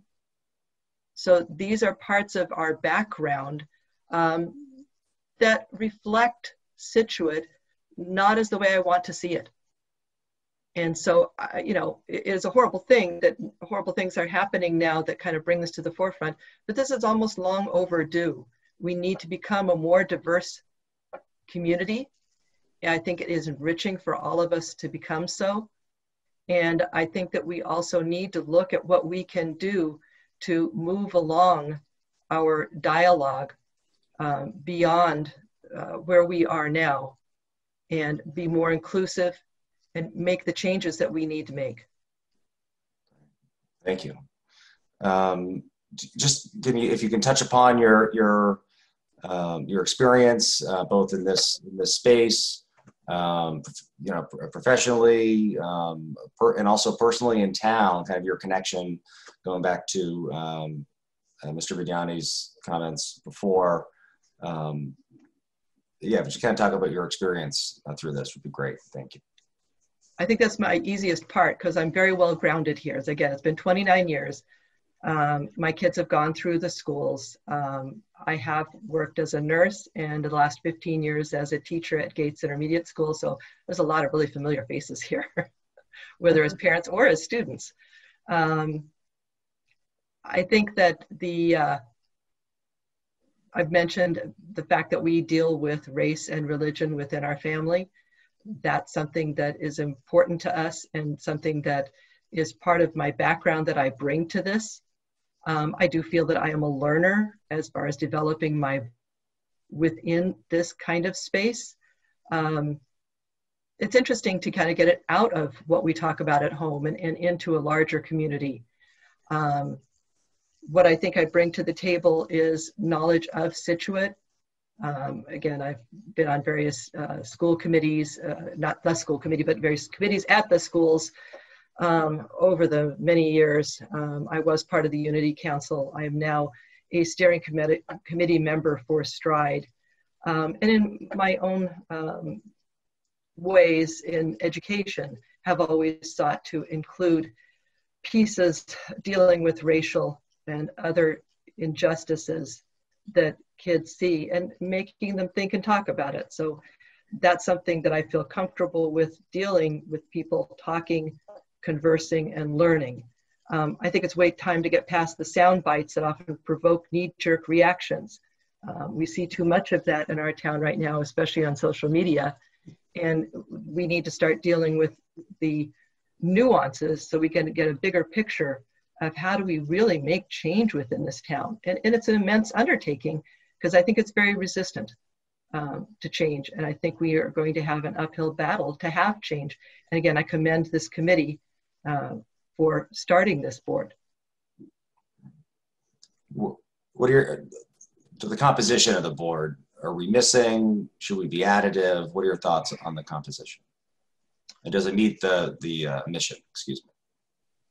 I'm very glad that we have people from town. It's important to have these town representatives, whether the board, the select board members, the safety committee, because all of this, we need to be working again, as I feel like I'm almost stealing from other people. As George Taylor was saying, the collaborative word. We need to be able to be collaborative while we have this process going. And we need those members as part of this. You know, just having outside people then tell people as part of town, oh, this is what you're going to have to do because we said so. No, this has got to be a joint effort. And I think that that's going to be a really important piece to have things work. I think that the breadth of people who've been here today is awe-inspiring. And I think that adding these people in with their various backgrounds, I think is really important. I think it is important to have a variety of people's backgrounds, ethnically, religiously, gender identities. I mean, there's so many different things to add. I don't think we can actually include everybody in the world, but there is a thought of, you know, I think it's like 5 members at large. Do we need 7? Could we, I mean, you guys are going to start making some hard decisions. If your hard decision is this one or that one, and they're both so important, well, maybe take both. Because I think we do have a lot, and that's the next question, that we're going to have to deal with. And there's going to be a lot of work and a lot of slogging work. And to have more people to share the load is not a bad thing. And I know you don't want 60 people. So the one thing I do feel, though, the thing mentioned earlier, I do think we're missing that liaison with the school. Because the school is incredibly important, and I'm very glad that they have their own committee, but I don't think we need to be able to kind of have some touch base with that, and how does that work? Okay, thank you. Information. So what sort of information do you think the committee needs? But it's also, you know, what are you looking for? What are you trying to, you know, dig your teeth into to look, to find, and to make some of these decisions? Again, I think one of the things we're going to have to do first is prioritize and get out on the table the issues that people really feel are most important to deal with, because there are so many we could get bogged down and get nothing done. For me personally, I think, especially with the issues that have happened recently, that some police issues are things that you need to talk about. It's uncomfortable, but I think it's both for safety of community members as well as safety of our men in blue. These are things that need to get put out on the table. People need to look at the policies and procedures that we have. Are we ensuring safety for, again, all of our community? So that's my personal one, but there's going to be a lot of pieces that we need to go through, and we're going to need documents from town. I think it's really important that we talk to community members, have maybe forums where people share their experiences on this sector that we're talking with now. I think it would be awesome if this is not just a 12-month group. I think that there's so many ideas, as you see coming up today, that those top priority issues are just the tip of the iceberg. what we could do. Great. Excellent. Thank you. Madam Chair. Thank you. Sorry, I'm writing so many notes. Thank you, Ruth. Thank you for waiting and being so patient. I think next time we have a big group, I'm going to go reverse alphabetical, just to be fair. Does anyone have any other questions from the board for anybody? That we still have a great deal of people still with us. Ms. Curran? Madam Chair, I don't have a question for Ruth. Ruth, thank you for coming forward. I think your perspective will be really important. But I wanted to clear up, we did say just as before we move forward that it's a 2-year term, and I think the 12-month mark is really more, you know, within 12 months coming, you know, maybe it's a first phase, right? After, right. Good. What do we need to do? But I wanted to make sure that folks knew that we did sort of agree that it was like a 2-year term. So that would be a minimum. And obviously, you know, pending the success of it, hopefully, yeah. You know, it'll just carry on too. That happens quite a bit when we add new committees as well. So I think it's all, I just want to clarify that for everybody. Thank you. Great. Thank you so much, Mark, for pointing that out. I think one of the things Ruth just said was really important for everyone to keep in mind is that, you know, there will undoubtedly be resistance either within the committee or as policies are presented, and that the commitment to this is critical to its success. So thank you for pointing that out. As I said at the beginning, there are 3 or 4, I know Mr. Vignani, I will get to you, 3 or 4 other candidates that will be interviewed on on November 3rd, which I think there's something else going on that day, but we'll try to get through quickly. And then the board will have the difficult duty of trying to put the group together. Somebody did mention something really important that, you know, there's so many people here that have so much to offer. And this is one way that we're going to work within sort of the town government's space to make improvements. But there, as has been noted, so many positive new groups that have popped up that can start to do important, well, I shouldn't say start, continue to do the work that they've begun on community conversations, which I think will go a long way to educating and changing the hearts of the community, which, you know, human resources policies are good, but, you know, getting to the really core of it's going to take all the groups doing their particular work. So I encourage you that. I believe Mr. Vignani had his hand up. I'd like to defer to him. Thank you, Madam Chair. I just wanted to mention quickly that Ruth and her husband reached out to me months and months ago, really before this whole thing got generated and we started moving forward with this thing. And she has been very interested in this for a long time. I think they both bring a great perspective. In her case, where they've dealt with things personally, as well as just being in the school system for 15 years and really dealing with it at an immature but raw level, where you see things kind of unfiltered, and it gives you kind of a neat perspective there as well. So, so I was going to ask you about that, but in lack of time, I know I kind of knew the answer anyways. You know, being in with 13 and 14-year-olds for that number of years, you see a lot and you probably learn a lot and get perspective outside of your own personal experience and what the community is going with. So, and then just to note the interest from well before this whole thing really got rolling. So, Ruth, thank you. Thank you for participating. All right. Well, thank you, everyone. Thank you for your thoughtful answers. We will conclude the interviews for this evening for the board and committee and begin at 9:57 on our new business. So you're welcome to stay with us, but I would direct the board. We're going to probably have to shuffle some numbers and get the right stuff on. We have, as I said, we're taking a vote on this committee, but we have mostly renewals that are on the table. I would recommend, should we go to the to discussion on Board of Health? That's one position open. And we had those interviews, I believe, at our last meeting.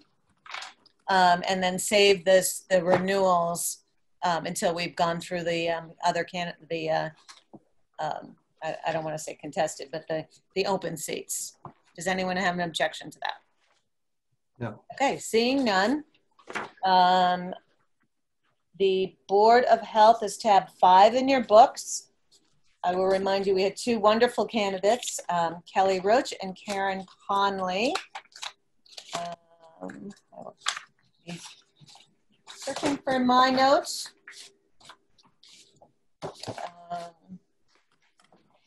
All right, does somebody have their notes? Want to just give a quick synopsis? They both had very different strengths and great things to offer. Do you have your notes? Because I'm flailing right now. I can go through a few. Yeah, please. Yeah, so Kelly Roach is a registered nurse. She works at the school. She works with the Board of Health currently and is very active with town stuff that's going on now. Karen Conley has been a nurse for 30 years. She's kind of working as a nurse executive with an IT company, and is very active in the mental needs side of the industry as well. So like you said, they were both very, very strong candidates. Mm-hmm. And Board of Health being rather important in this era. Yes, Ms. Curran? Well, what I would like to say, they were both such great candidates, and I'd love to be able to leverage both of their experiences. And Kelly is intimately involved already with the Board of Health, so I don't foresee her stepping out because as a school nurse, she's been very instrumental in a lot of the different COVID initiatives and seems to, from her interview, developed a really nice working rapport with the Board of Health. So I would hope that wouldn't go away and that we could leverage Karen Conley's, executive experience and from a different level.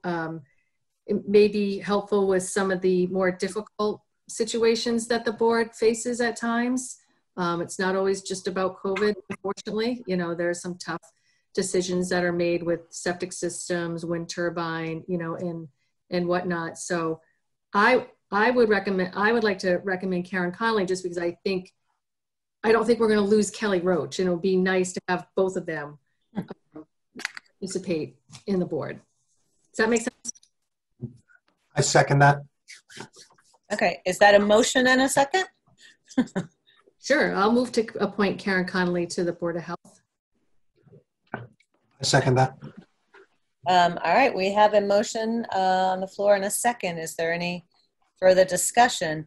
I would add that I think you're right, Ms. Curran, that I think it's one of these wonderful situations. We won't make a bad choice, but we do have some pretty complicated things that will likely come before the Board of Health in the coming year. So I think her sort of executive level experience would be really beneficial.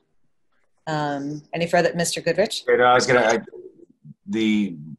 What put me over the top was her experience in mental health, just as something which is a bit different. But I just have to say that Kelly Roach, again, a fabulous candidate. And absolutely. Feel terrible, but no, I think you're right. So I agree. All right, so we have a motion and a second. Any further comments? All right, this requires a roll call vote. Ms. Devon? Ms. Canfield? Yes. Mr. Vignani? Yes. Ms. Conley? Ms. Conley, you You're on? muted. You're muted, Ann. She's saying yes. She's nodding yes. Sorry. Yes. Sorry. Ms. Curran? Yes. And Mr. Goodrich? Yes. And just to say, that there may be an opening on this board next year as well. Okay. Okay, all good right. to know. All right. Yeah, Kelly, don't go far. Put the resume right back. Yeah. The next open positions for the Charter Review Committee, and we had 2 candidates, Lorraine Volker and Mike Gibson. And as I think Lorraine rightly pointed out, there are, I believe we do have 3 open positions, which is lovely. I'm sorry, Madam Chair, did you skip the Cable TV Committee? Yeah, we're going to do the renews at the end. Did we have a Well, candidate? Excuse me, I'm sorry. There's one new. Yes, I did. We'll come back to that next.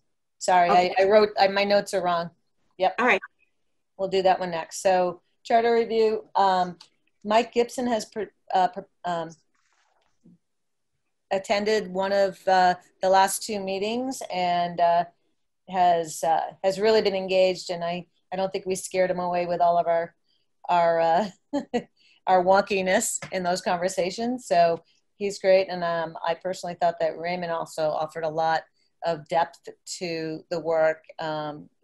We're running on that committee pretty quickly on trying to get through the first wave. So I would recommend that, I would recommend putting both on, but I'd like to hear what the board has to say. Go ahead, Karen. Go ahead, Ms. Conley. Yeah, I was just going to say, I thought that in particular, Mr. Volker, with his experience in Connecticut, was very strong. And I think I can see him being useful going forward for quite a bit. So. Mm-hmm. Okay. Ms. Curran, did you want to add anything? Nothing different. Nothing different. All right.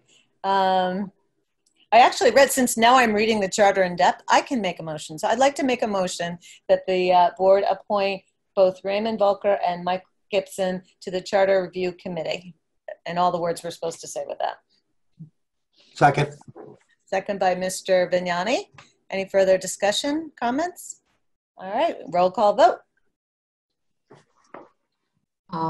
Ms. Canfield. Yes. Mr. Vignani. Yes. Ms. Conley.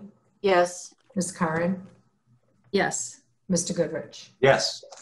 Thank you, gentlemen, and welcome to the board, the 5-0 vote. Going back to cable TV. Yeah, I did. So I'm sorry, we did. We had James Hardy, who was a great candidate for the one open spot, right? I don't have my book, so please correct me if I'm misremembering. That's correct. Yep, that's correct. Would anyone like to speak on? Motion? Oh, all right, we'll go on motion. Move to appoint James Hardy to the Cable TV Committee for a term of 3 years or until a successor is named and completion of the Conflict of Interest Law online training program is completed within 30 days. Moved by Ms. Curran, seconded by Ms. Conley. Any further discussion? Seeing none, roll call vote. Ms. Canfield. Yes. Mr. Vignani. Yes. Ms. Conley. Yes. Ms. Curran. Yes. And Mr. Goodrich. Yes. And the only other non-renewal, I think, is the Historic Commission.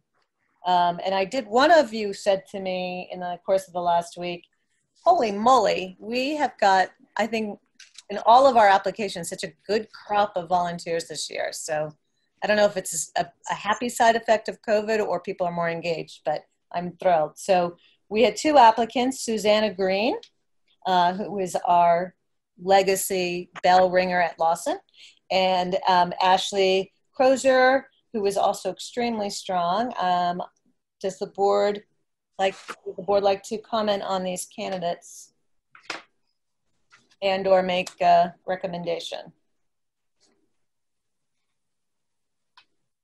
I thought they were both very, very strong.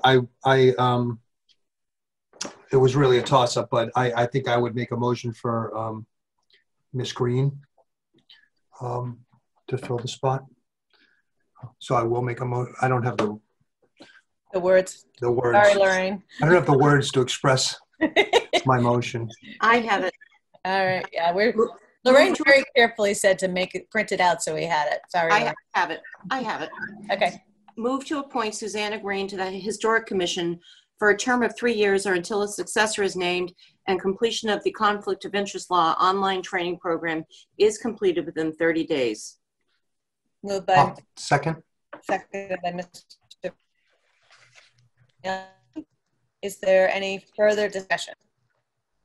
Seeing none, okay. Then we will. Can I ask Lorraine a question? When the is there anybody? Yeah. When the next Historic Commission? Yeah. There will be someone coming off the Historic Commission next year, yes. Okay. Because I know Ashley's been awfully involved too. Okay. So I think she should stay involved. Absolutely. Okay, well, that's a good note that we do have so many good candidates. I know, Lorraine, when you follow up to let people know, let them know what's coming up and open, and that the board, you know, these were all tough choices. Try to encourage them to stick around. All right. Any other comments? All right, then we will go to a vote. Roll call vote, please. I thought I did that already. I guess not. Ms. Canfield. We've moved on. Yes. Mr. Vignani. Yes. Ms. Conley. Yes. Ms. Curran. Yes. Mr. Goodrich. Yes. All right, so I believe that the rest of the candidates for our review and vote tonight are all renewal positions. And the first would be, I believe, the Affordable Housing Trust. Nancy Chapman's position is up. She would like to renew. Maura, May I ask a question of may. Lorraine? Lorraine, did we vote to reappoint Richard Long to the Cable TV Committee? I might have been spacing out at the time, so sorry. Okay, Yeah, thank we haven't done the renewals yet. So we did not do it. So we did not do Richard Long. Not yet. Okay, No. I didn't have him checked off. That's why I was asking. Yeah, no, he's on our list right now. Yeah. So the first is Affordable Housing Trust for Nancy Chapman. Do I have a motion? Sure, she does a great job. She's a great resource to the Affordable Housing Trust. So I will move to reappoint Nancy Chapman to the Affordable Housing Trust for a term of 2 years or until a successor is named and completion of the Conflict of Interest Law online training program is completed within 30 days. Moved by Ms. Curran, second by Ms. Connolly. Any further discussion? Seeing none, roll call vote. Ms. Canfield. Yes. Mr. Vignani. Yes. Ms. Conley. Yes. Ms. Curran. Yes. Mr. Goodrich. Yes. Unanimous. The next is Richard Long, who is, his term has expired on the Cable TV Commission, and he has indicated he would like to retain his seat and be renewed. Is there any comments or questions, or would anyone care to make a motion? He's another great asset to that committee as well. I'm just trying to look for the term. Is it 2 years or 3 years? 3. 3? 3. Okay. Move to reappoint Richard Long to the Cable TV Commission for a term of 3 years or until a successor is named and completion of the Conflict of Interest Law online training program is completed within 30 days. Moved by Ms. Curran. Is there a second? Second. All right, second by Ms. Conley. Any more further discussion? Seeing none, roll call vote. Ms. Canfield. Yes. Mr. Vignani. Yes. Ms. Conley. Yes. Ms. Curran. Yes. Mr. Goodrich. Yes. Motion passes unanimously. Next is Conservation Commission, where Jennifer Foley is up for renewal and would like to continue. Who's our liaison to Conservation now? I've forgotten. I'm sorry. That would be me, I think. Oh, that would Karen Conley. Would you like to comment on Ms. Foley? I actually can't, but I will say that anyone who's on the Conservation Commission for at least one term and wants to re-up, I'm all for it because it's a really complicated technical committee, and the more people we have who have the longevity, it's a good thing for the committee. So I'm highly in favor of a reappointment. Great. Do I have a motion? Move to reappoint Jennifer Foley to the Conservation Commission for a term of 3 years or until a successor is named and completion of the Conflict of Interest Law online training program is completed within 30 days. Moved by Ms. Conley, seconded by? Second. Ms. Curran. Any further discussion? Seeing none, I will roll call vote, please. Ms. Canfield. Yes. Mr. Vignani. Yes. Ms. Conley. Yes. Ms. Curran. Yes. Mr. Goodrich. Yes. The motion passes unanimously. The next 3 renewals are within the Economic Development Commission. Susan DePisa, Gina Lee Bornazian, and Paul Barkowitz are all up for renewal and would all like to remain. I will propose that we consider them in one vote if if no one has an objection. And I do so because as their liaison, I can say all three of them have thrown themselves into this work and are a great asset. Paul has raised his hand to really help with the North Scituate sewer conversation. It's in his background. Sue has been the complete energy and focus on the Scituate Loves Local, and Gina just has a breadth of experience in communication and in organizing. So I would heartily recommend all three be renewed. Okay. Motion, please. Move to reappoint Sue DePisa, Gina Lee Bornazian, and Paul Barkowitz to the EDC for a term of 3 years or until a successor is named and completion of the Conflict of Interest Laws online training program is completed within 30 days. Moved by Ms. Curran. I will second that. And we'll go to roll call vote. Ms. Canfield? Yes. Mr. Vignani? Yes. Ms. Conley? Yes. Ms. Karen? Yes. Mr. Goodrich? Yes. Okay, the next is the North River Commission. We have 2 renewals up for consideration. It would be Joseph P. Norton, or Joby, as we all know him, and Adria Gallagher, who has long served on this committee. I would recommend that we do them both as one vote as well, unless anyone has an objection. No objection. Would anyone like to speak on their behalf on their work? No? Well, I will tell you, Adria has worked a long time, and Joby's been a phenomenal asset to this commission. So I would entertain a motion for both of them. Sure. Move to reappoint Joseph P. Norton and Adria Gallagher to the North River Commission for a term of 1 year or until a successor is named and completion of the Conflict of Interest Law online training program is completed within 30 days. Moved by Ms. Connolly. Is there a second? Second. All right, second by Ms. Curran. Any discussion? Seeing none, roll call vote. Ms. Canfield? Yes. Mr. Vignani? Yes. Ms. Conley? Yes. Ms. Karen? Yes. Mr. Goodrich? Yes. Motion passes 5-0.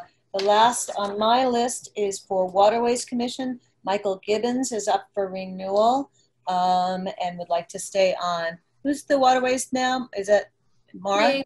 Yep. And Michael's also the new chair, so. Might want to keep him around. Yeah, exactly. So I will move to reappoint Michael Gibbons to the Waterways Commission for a term of 3 years until a successor is named and completion of the Conflict of Interest Law online training program is completed within 30 days. By Ms. Curran, is there a second? Second. Second. And by Mr. Goodrich. No further discussion. Roll call vote, please. Ms. Canfield? Yes. Mr. Vignani? Yes. Ms. Conley? Yes. Ms. Karen? Yes. And Mr. Goodrich?